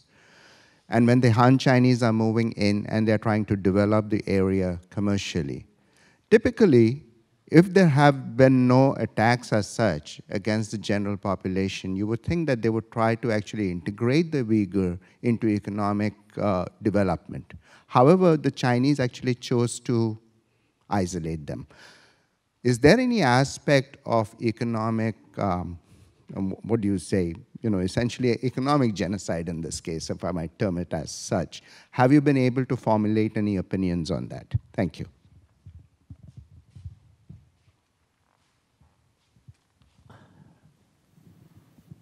Well, Uyghurs did not benefit as much as you might hope from the economic development that's taken place over the last 20 or 30 years. It was quite normal to advertise positions and say that Uyghurs are not allowed to apply for the positions. And in fact, in basic manual labor employment, a lot of the employees were brought in from the interior of China, or were migrant laborers from the interior of China. For example, if you look at the old city of Kashgar, which was destroyed and then rebuilt in a kind of Disneyland tourist type of replica of the city, a huge number of the people who were engaged in that rebuilding were Chinese workers from the interior. So there doesn't seem to have been a concerted effort, despite a lot of government officials' claims that the Opening Up the West campaign and the Economic Developments campaign were hoped to quell Uyghur dissatisfaction with the state. There doesn't seem to be much effort put in to make sure that economic development would directly benefit the Uyghurs. Aside from the benefits of roads, expanded electricity, which a lot of Uyghurs in the countryside have told me they really appreciate, the actual economic activity in creating those was mostly made unavailable to Uyghurs. I can add something. And I think it's one of the things that's interesting is there was a portion of the Uyghur population that actually did benefit economically significantly during that period. And a lot of those people now, I'm seeing them reflect on, people who are maybe outside the country reflecting on social media about their parents, and people I've met in Turkey who are kind of dumbfounded that now they're being attacked because they were kind of trying to integrate and they were benefiting. And I think one of the things that concerns me is that in some cases, I think, if you look at what's happening in some of the presentations that Ryan and some of the things Ryan and Darren were saying, it seems that these camps and who's interned is somewhat arbitrary and somewhat decided on the local level. And I don't have any kind of hard evidence for this, but I'm concerned that to some degree there may be some people that actually have significant amount of property who end up getting interned, and that property may be going to other sources, possibly in the local government. And so that we might be seeing, at least on the local level, not necessarily centrally planned, some sort of land grab also involved in this.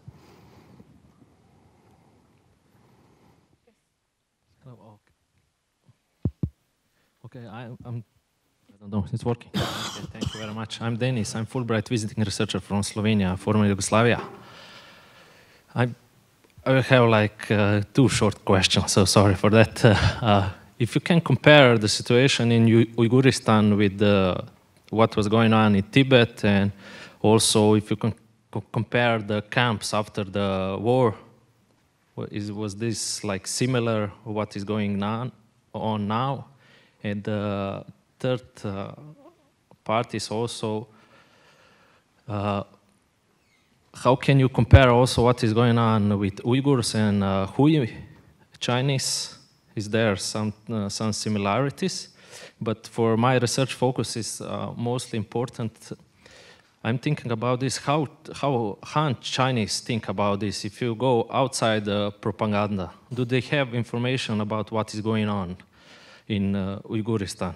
Or is this also the question of, I don't know, that big majority of the Chinese don't know what was going on in Tiananmen Square or something like that? Even when, I don't know, if Chinese come here to study, maybe you talk with how they feel about this. Is this like, they feel like this is attack on their ethnicity, on their country, when you're talking about those things because of the lack of the information? Thank you very much. Do you want to take one of them? I'll talk about the Hui and Uyghurs.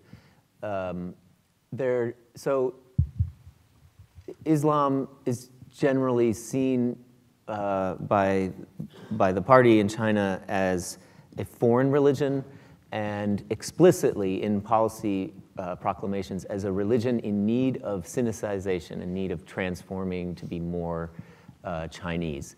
And that policy not only affects the Uyghurs, but also the Hui, which is the ethnic group distinguished from the Han most by their practice of Islam. They're Chinese speaking for the most part.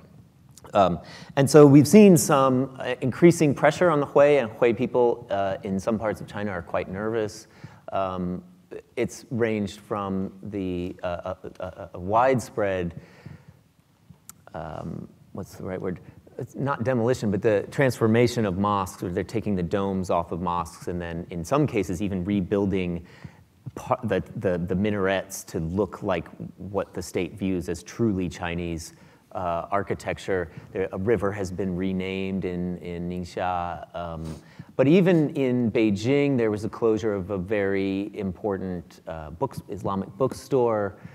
There have been closures of some mosques in Yunnan. So this is the government's nervousness about Islam in general, which is supported by widespread Islamophobia online that often takes the form of Han netizens complaining about things being called halal or ritually pure by Muslims. So yeah, the Hui are nervous, but they have a long-standing reputation as being closer to the majority ethnic group and therefore more trustworthy than the Uyghurs. It's a mix of racism and Islamophobia that results in stronger attention to the Uyghurs, but also some on the Hui. And just to speak quickly about the way Han people in other parts of China view this, in general, people in China don't know the extent of what's happening there. They maybe have heard that there's more security, that Xinjiang is now safe, and so they can go there to travel. That's something I hear from my own students and their parents talking about Xinjiang. But in general, I don't think they understand the extent to which people have been taken to camps. They think it's exaggerated by the West.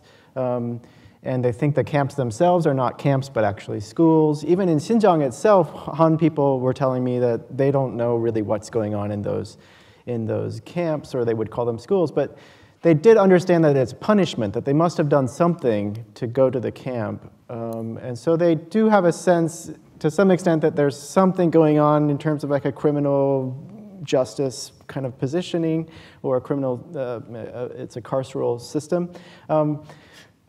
But they can't speak freely about it, and so they don't really have a sense of it. Others, though, especially people that are involved in the system, see it as a benefit to them, that now finally the Xinjiang problem is being resolved. The Uyghurs are being tamed by this system, and they see it as a success. They like the technology also. They see the technology as like cutting edge, and it means that like China is advancing and really protecting their interests. All right, at this time, I think we're short. Let's thank the panel and Thank you. So for the next hour, we will hear three talks focusing more on the theme of technology. And first, we will have Ms. Jessica Batke, whose articles on the crisis I read almost religiously, I would say, in recent years to get a better grasp of the scale of the crisis. Next, we will have Mr. Jean Bunin, whose absolute devotion to the humanitarian catastrophe, as he would call it, gives hope to every Uyghur, that humanity will triumph one day. And without further ado, please welcome Ms. Jessica Batke.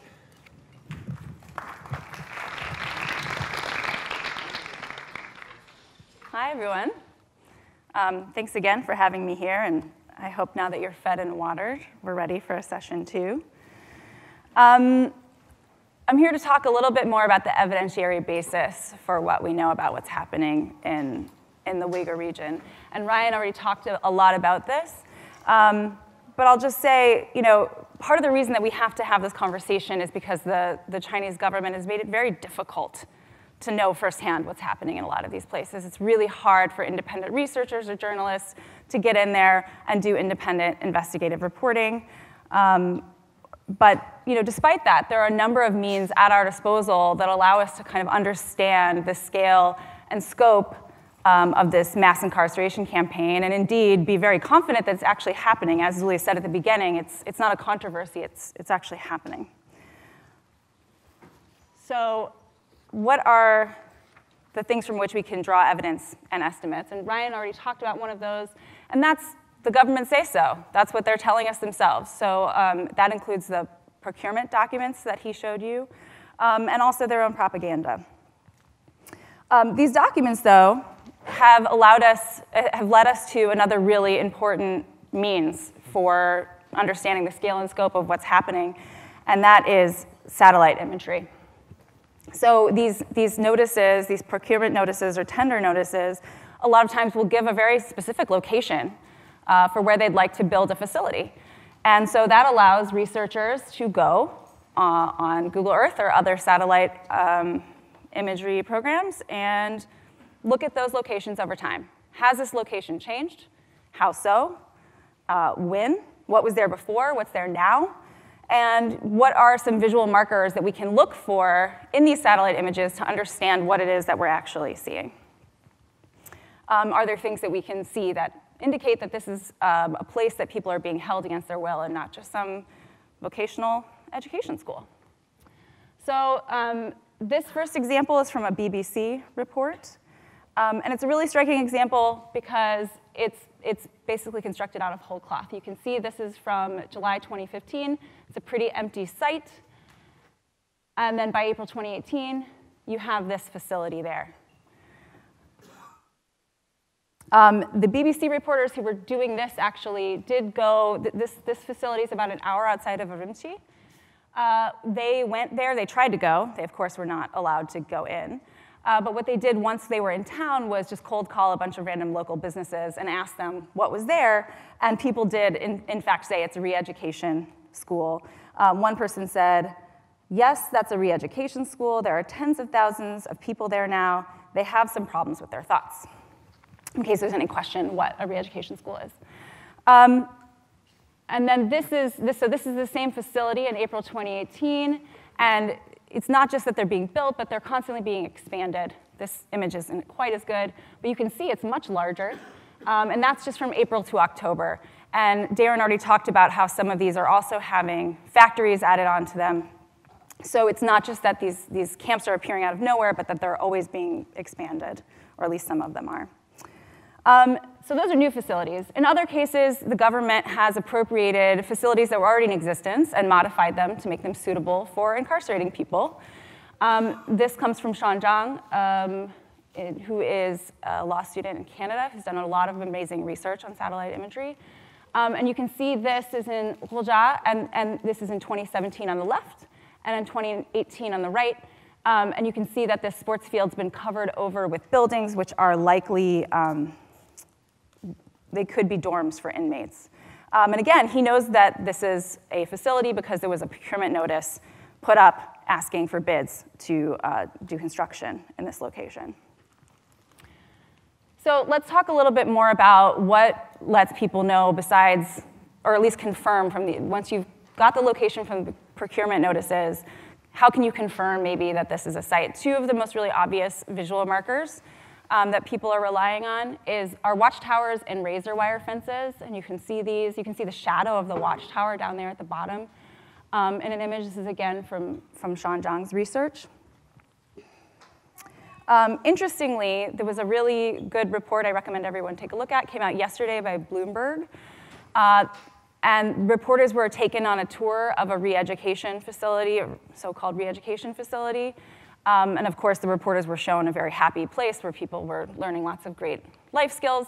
But really interestingly, if you looked at satellite images of that camp last year, you saw watchtowers and razor wire fences. And just before that the reporters were allowed to go in for this visit, there were no watchtowers and razor wire fences. So it remains to be seen whether that is something that's going to happen across these facilities now that the Chinese government knows that outside researchers are using these as markers to determine the nature of these facilities, or if that's just something that's temporary that was done for this particular set of reporters. We don't know yet.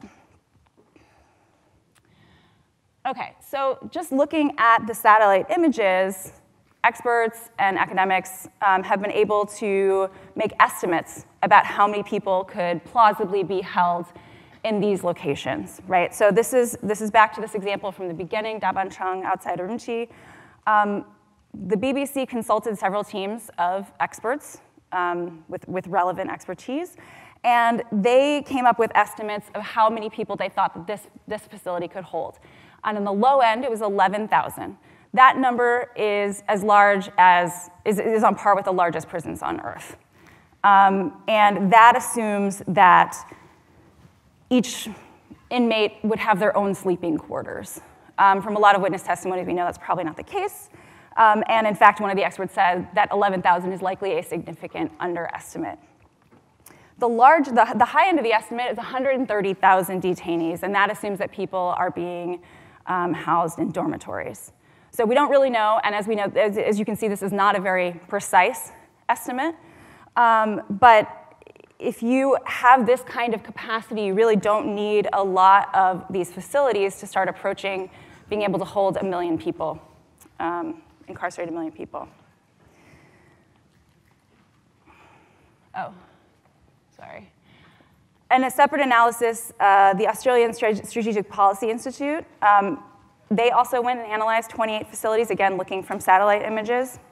And they saw that just in those 28 facilities, there was 2.7 million square meters of floor space. And again, not all camps are the same size. They're not all that big. But really, if you have something like that, you don't need a ton of those before you're able to start incarcerating the million figure that people have been citing. OK, so we have the government telling you themselves what these things are. We have satellite imagery. And we also have extrapolation based on reporting on the ground and interviews with people on the ground. So 2 key studies have independently, or at least as of last year, independently arrived at around 1 million people being incarcerated in these facilities. The first estimate is from the German scholar Adrian Zenz, who Ryan mentioned earlier. There was a document that was purportedly leaked from public security authorities in Xinjiang. It made its way to Newsweek Japan. This is part of it, not all of it. And it said that this shows the counties here on the left, and then this gray column is the number of people incarcerated in each of those places.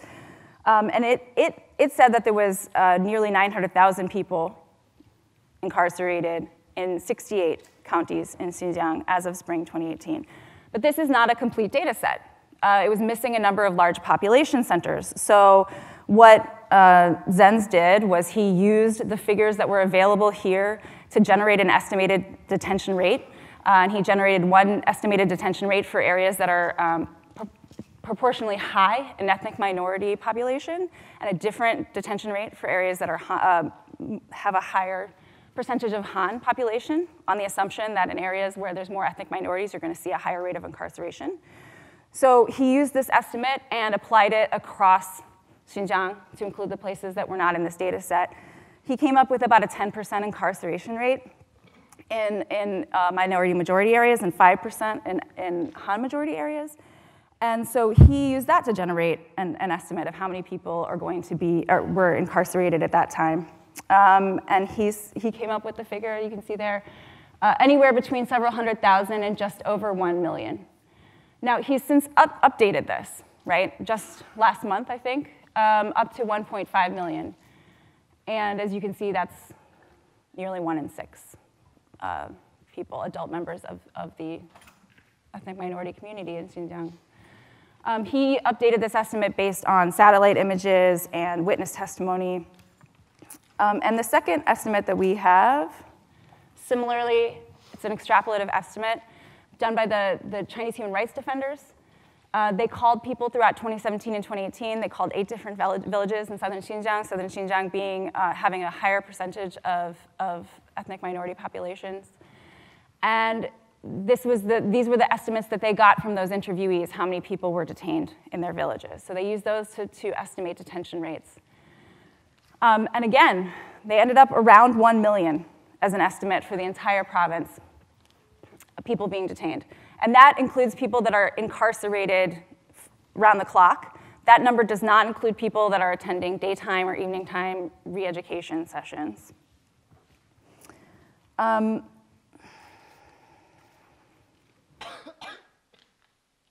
And even work that doesn't go this far, people that aren't necessarily generating detention-wide or region-wide detention estimates, There's still, as was mentioned earlier, people are reporting detention quotas in different areas. So Radio Free Asia, as Ryan mentioned, cold calls people. They've done a lot of really great reporting on this.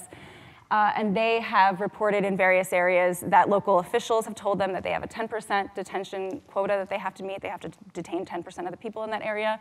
One person said 40%. So these are all kind of in line with each other. The reporting that we're hearing from independent sources all point to this general figure, at least as of last year. And as I mentioned earlier, these are not precise estimates. It's incredibly hard to be precise because people are not allowed to go in and ask questions and do independent investigations, but I think that they are credible. And I would also point to State Department estimates.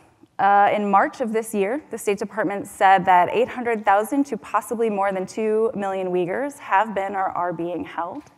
The problem with the State Department estimates, of course, is that we can't see the math behind them. We don't know what they're based on.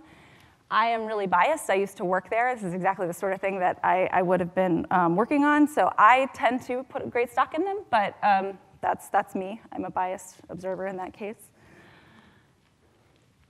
All right, other suggestive trends. What other things can we use that strongly support all the rest of the evidence that we have? Another one is the arrests that we have seen, a massive jump in arrests over the last few years. So if you look between 2016 and 2017, there was a 700% increase in criminal detentions in Xinjiang. And both Chinese human rights defenders and Radio Free Asia report that at least some of these detentions are the result of people that were first held in these camps, which, as has been mentioned before, are extra legal. They're outside the judicial system, so people get swept up in a camp, and then they're transferred over to the formal criminal justice system for prosecution. We do not know how many people went into the formal criminal justice system through this mechanism, but it's an incredible amount of people. So even if you said maybe only 10% of these arrests could be accounted for by people who were first in camps, that's still 20,000 people. If you think that more of these arrests come from people that were transferred over from the camp system, you're looking at hundreds of thousands of people. So again, it's not hard to start getting towards 1 million people being detained. It's a very reasonable estimate for what's happening. Finally, another very strong piece of evidence about what's happening in these camps and that gives us an accurate picture of the scale and scope and really the nature of what's happening are witness testimonies. And that is what Jean is going to talk about next, so I'll leave it there.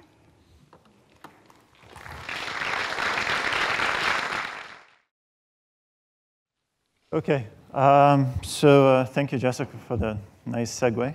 I'm going to do something very cliche first and thank the organizers. So thank you for inviting me to come and speak here. It's very rare that I actually get out to this part of the world. Usually I'm based kind of as close to Xinjiang as possible, ideally in Xinjiang, but I can't really go back there now, so mostly in Central Asia. But still, it's very nice to come here to meet everybody and to see all of you guys and talk to you about these very important issues. So what I'm going to talk about today will be something that I've been working on for the past, let's say more or less full time for the past 7 months. So it's a personal initiative, and it's kind of my way to try to help put an end to this thing that's happening in Xinjiang right now. And were I wiser, I probably would have started this, I don't know, a year earlier, or maybe, were I really wise, I probably would have started taking, photos of IDs of people that I met in Xinjiang maybe 10 years earlier and just storing them so I could then later, know who they were in case they were detained, but alas, still better late than never. So basically, this is my project. It's, it's hopefully will be our project, quote unquote, so as more and more people get involved.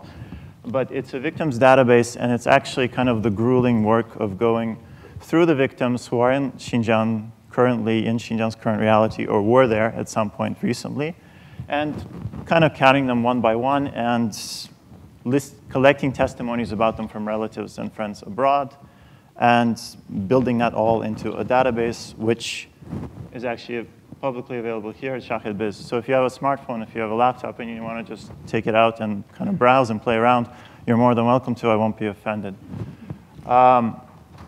So my goal here is really kind of very tutorial. This database has gotten more and more attention recently in the media, among other people, but still I imagine most people in this room probably have not looked at it, do not know how it works, or don't know the fine details. So I'm going to kind of explain that and also justify why I think it's important to have something like this and how you could use it.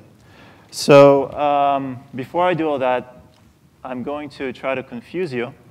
And so the goal of the slide is to confuse you, but in so doing, I want to impress upon you a very important point.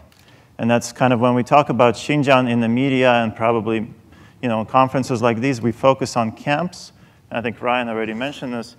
It's not really just camps. It's much, much more than that. But if you actually try to dig into how complicated it is, it gets really ugly. And so I guess what I'm trying to do is, if you want to talk about it and focus on camps, that's totally fine, but at least keep in mind that the whole system, all of Xinjiang today, it's not an understatement, sorry, it's not an exaggeration, it's not an overstatement to say that the whole place is really a big camp. So, camps are kind of like one part of this, and this is kind of like pick your poison. By no means, I could talk about this for hours, and every one of these arrows actually has an argument behind it. And we could talk for hours about every one of these arrows and what the evidence for those is. I don't have time to do that right now, so I'm just going to kind of gloss over all of this. So the camps, or the camp system, because actually there's various types of camps, some more lenient, some closer to, say, prisons. The camps are just one part. Then, of course, you have prisons, the formal prisons, which are another part.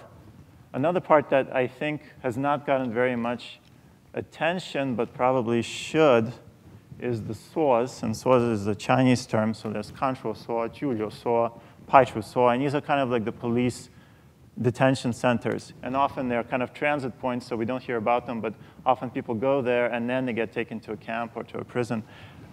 Sometimes people stay there for quite a while.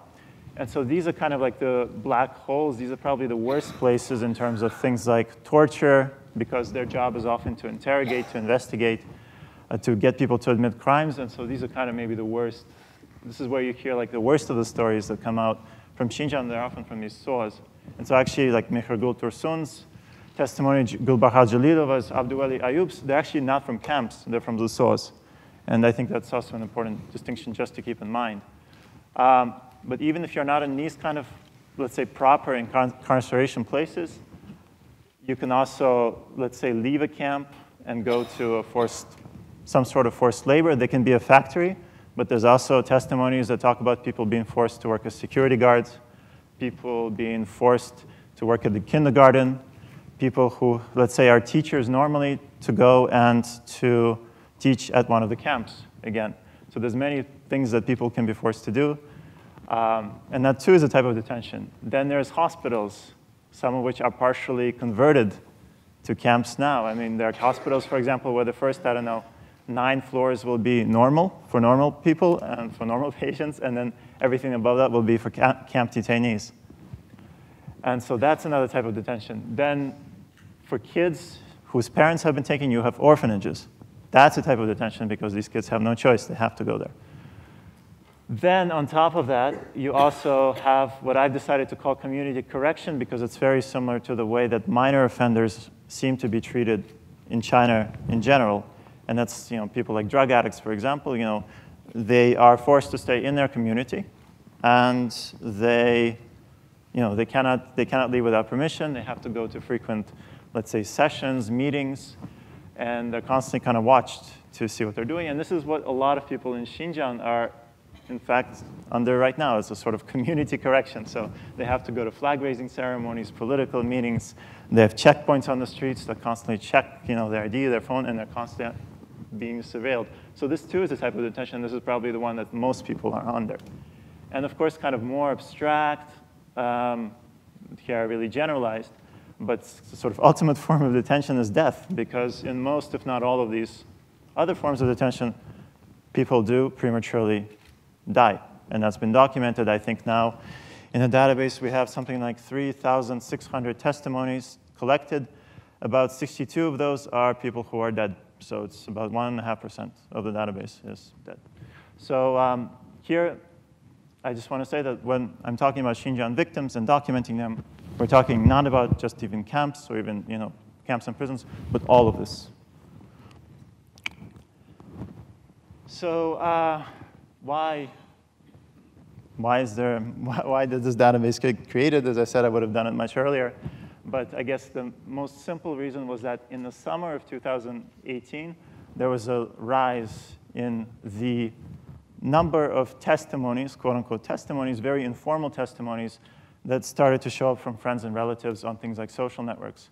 So these would be very simple. For example, a person could just hold up a phone and say, my name is da-da-da, my father, da-da-da, is currently being held in a camp since April of last year, and I want to ask International Rights Organization, I want to ask the president of my country to help me do something about that. And people would post that on social networks, and the problem with that is that people, on social networks, people comment on them, people like them, people share them, and 2 days later, people just kind of tend to move on and forget them, and they're not documented. So in let's say the late summer of, no, I can't go back. In the late summer of last year, there started to be more and more of these coming out, and so it seemed like there was a need to, do something with them and start to collect them.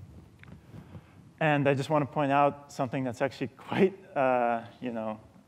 loud here is that this was in the summer of, I'm saying in the late summer of 2018, people started talking about this more and coming out and testifying. Whereas, the detentions, they started maybe in the April of 2017, so it took a year and a half after people had been detained already for people to start going out and saying, oh, hey, by the way, my father, my family members are in detention and going public about it, which says something in itself. Now, there's a lot of other reasons that kind of went into this, and I will try to quickly gloss over these.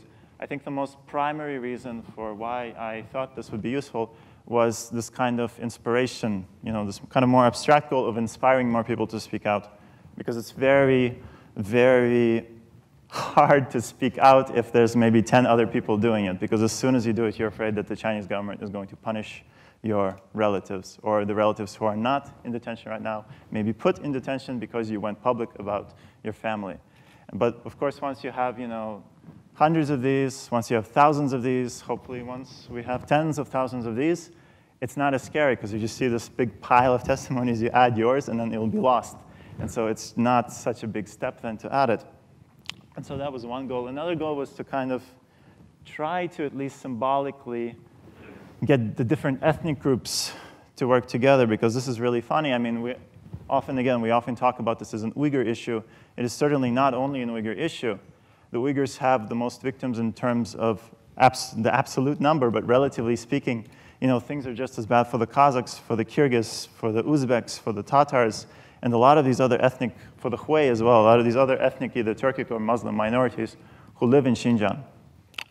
But strangely enough, often Uyghur activists, talk about the Uyghurs, Kazakh activists talk about the Kazakhs, Kyrgyz activists talk about the Kyrgyz, and there's not a lot of, shout-outs, let's say, in between, which, I feel like that needs to change. At least symbolically, this gives a way to take testimonies from everybody, and in fact, a lot of the documentation for this has come not from Uyghurs, but from Kazakhs. So about half of the database is still Kazakhs. And so this gives a way to kind of put everything together in one place. So sort of kind of Minzu Tuanjie, sort of ethnic unity.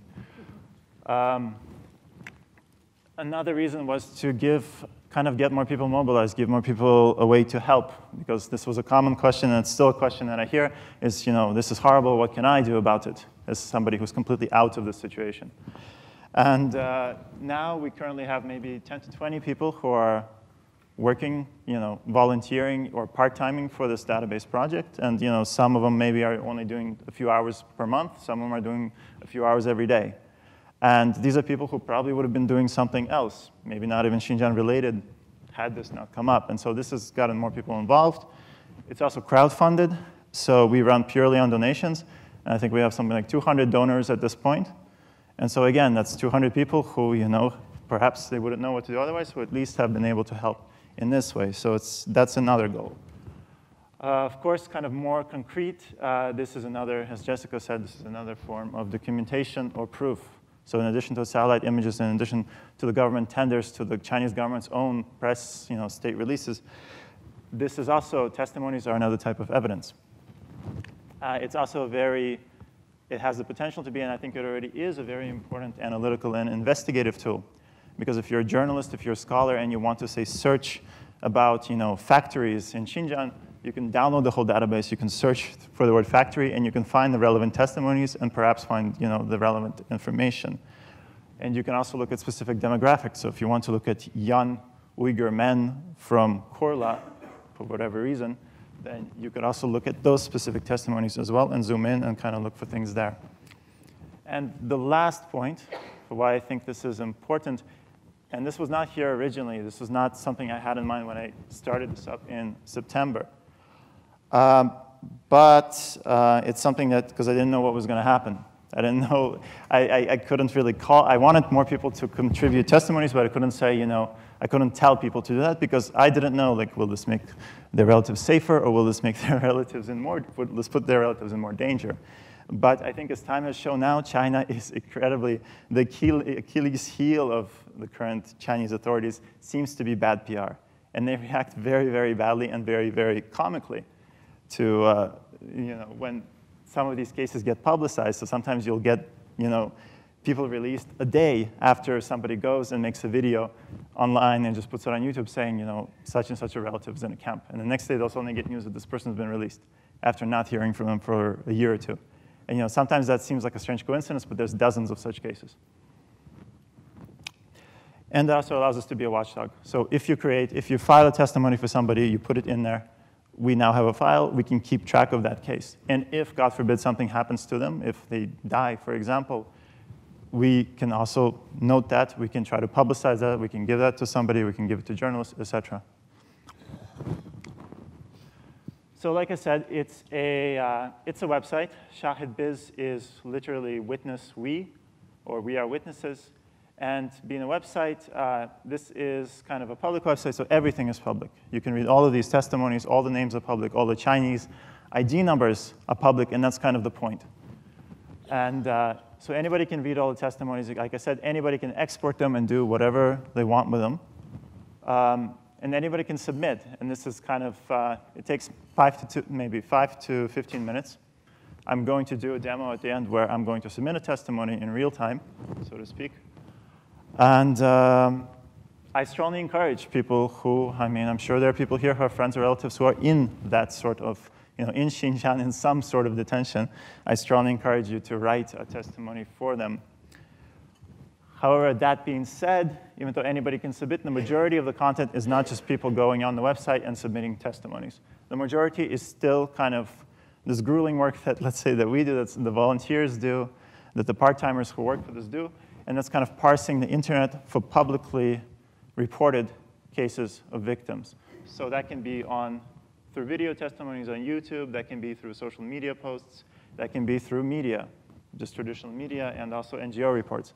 So we just we look at everything, we find victims, we try to get their story, and we put them into textual format, and we throw them into this database. And that's over 90% of the database right now.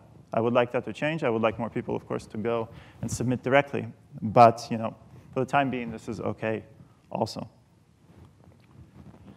So a typical testimony looks something, let's say, like this. So you have a textual component where you write all the stuff. You write who the testifier is. You write who the victim is. You write something about the detention. You write about the victim's current status, if you know it. There's also a metadata component where you tag and you categorize kind of the victims. So you give them an age category, you give them a gender category, and that's what makes it possible to do all the analytical work, kind of the other component of this project. Then we are not anonymous, so if you're anonymous, you can go to Ryan's, for example, database, like he explained. We are completely public. Again, that's the point. So if you want to testify, you have to put your full name of the victim. And if you can, we strongly encourage putting the Chinese ID number, because that's how you let somebody, that's really how you can go to, say, the Chinese authorities and point a finger at a particular victim and say, where is this person right now? And you can't really do that if, say, if you say that, well, my friend Mehmet Tursun from Kashgar is in a camp. They'll say, well, we have 5,000 Mehmet Tursuns in Kashgar, which one do you want? And then they can pretend that they don't know. But with a Chinese number, they can't really do that. And so then in addition to that, there's also supplementary materials, so video, audio, blah, blah, blah. So here I'm just going to go and show a few examples. So The study is not very beautiful. That's also maybe kind of the point, because it's really more about functionality at this point. But this is a screenshot of one testimony.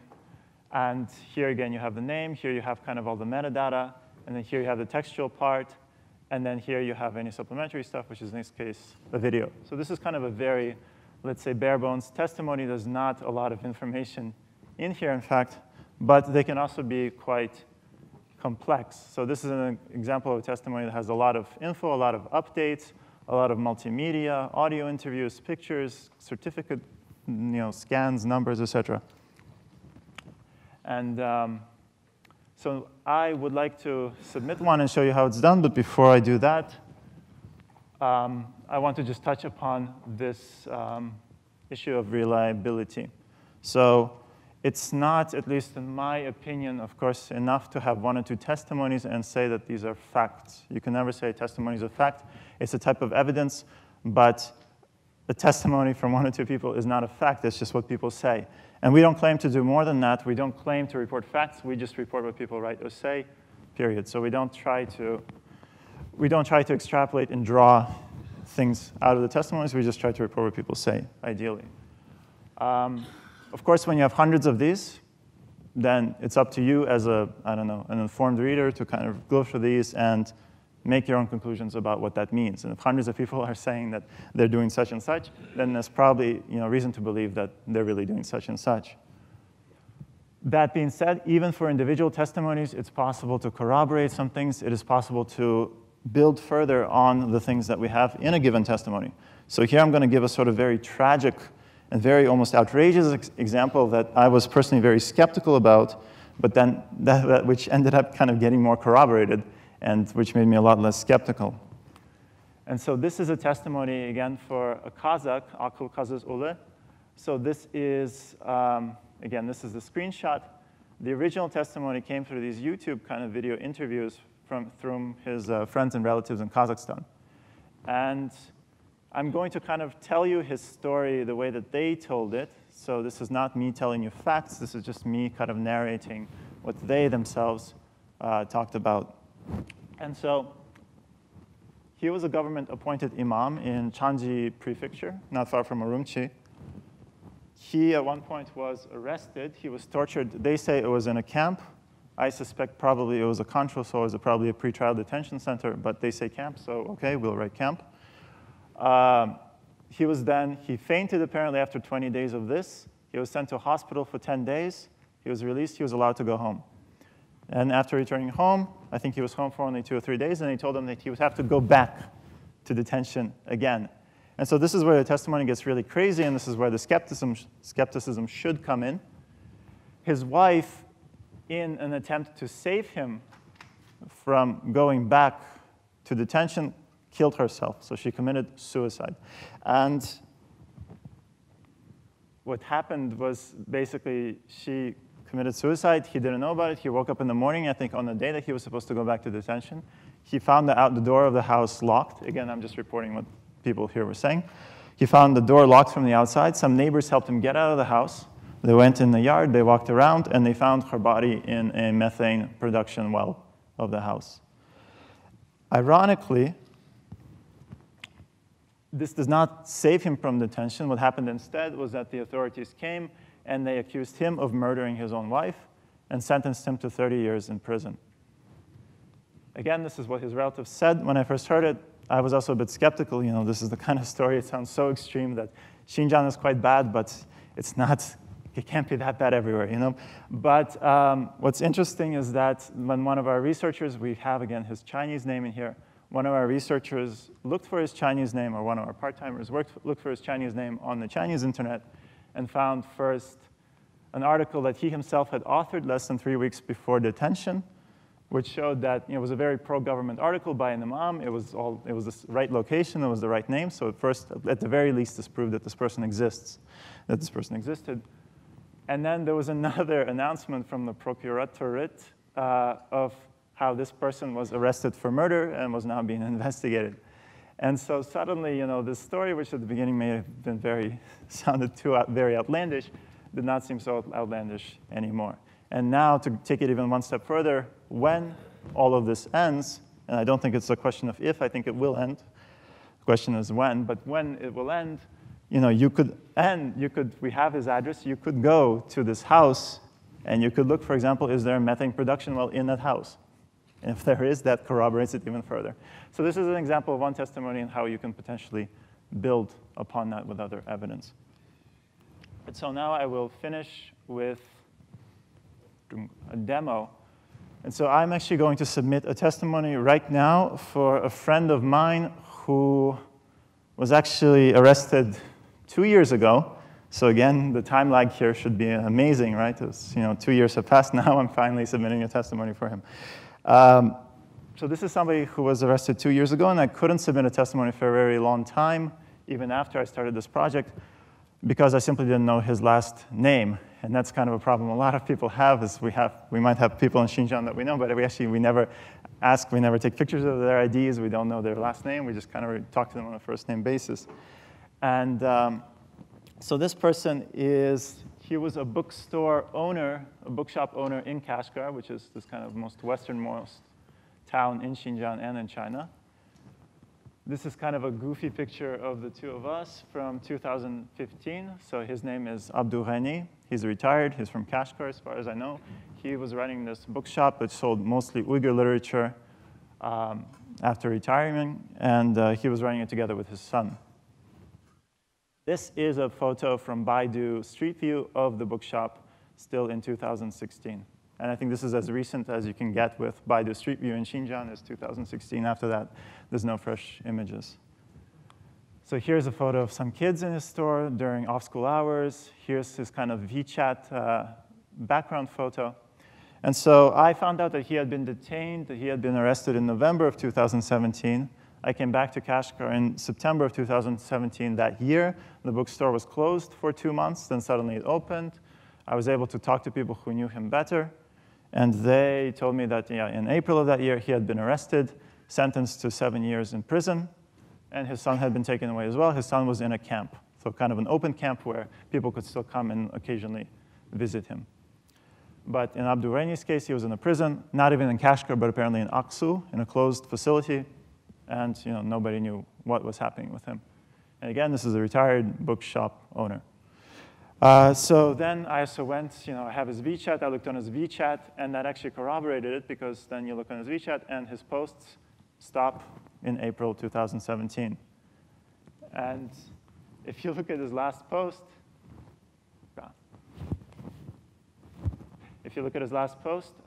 people who are familiar with Uyghur literature will see this is in Oyhanhan Zimin. So these are kind of very popular historical novels that are banned now, of course, but I think they were already banned by 2017, but a lot of people just didn't know. I think somebody already mentioned, a lot of literature was banned, but people could still get it or sell it.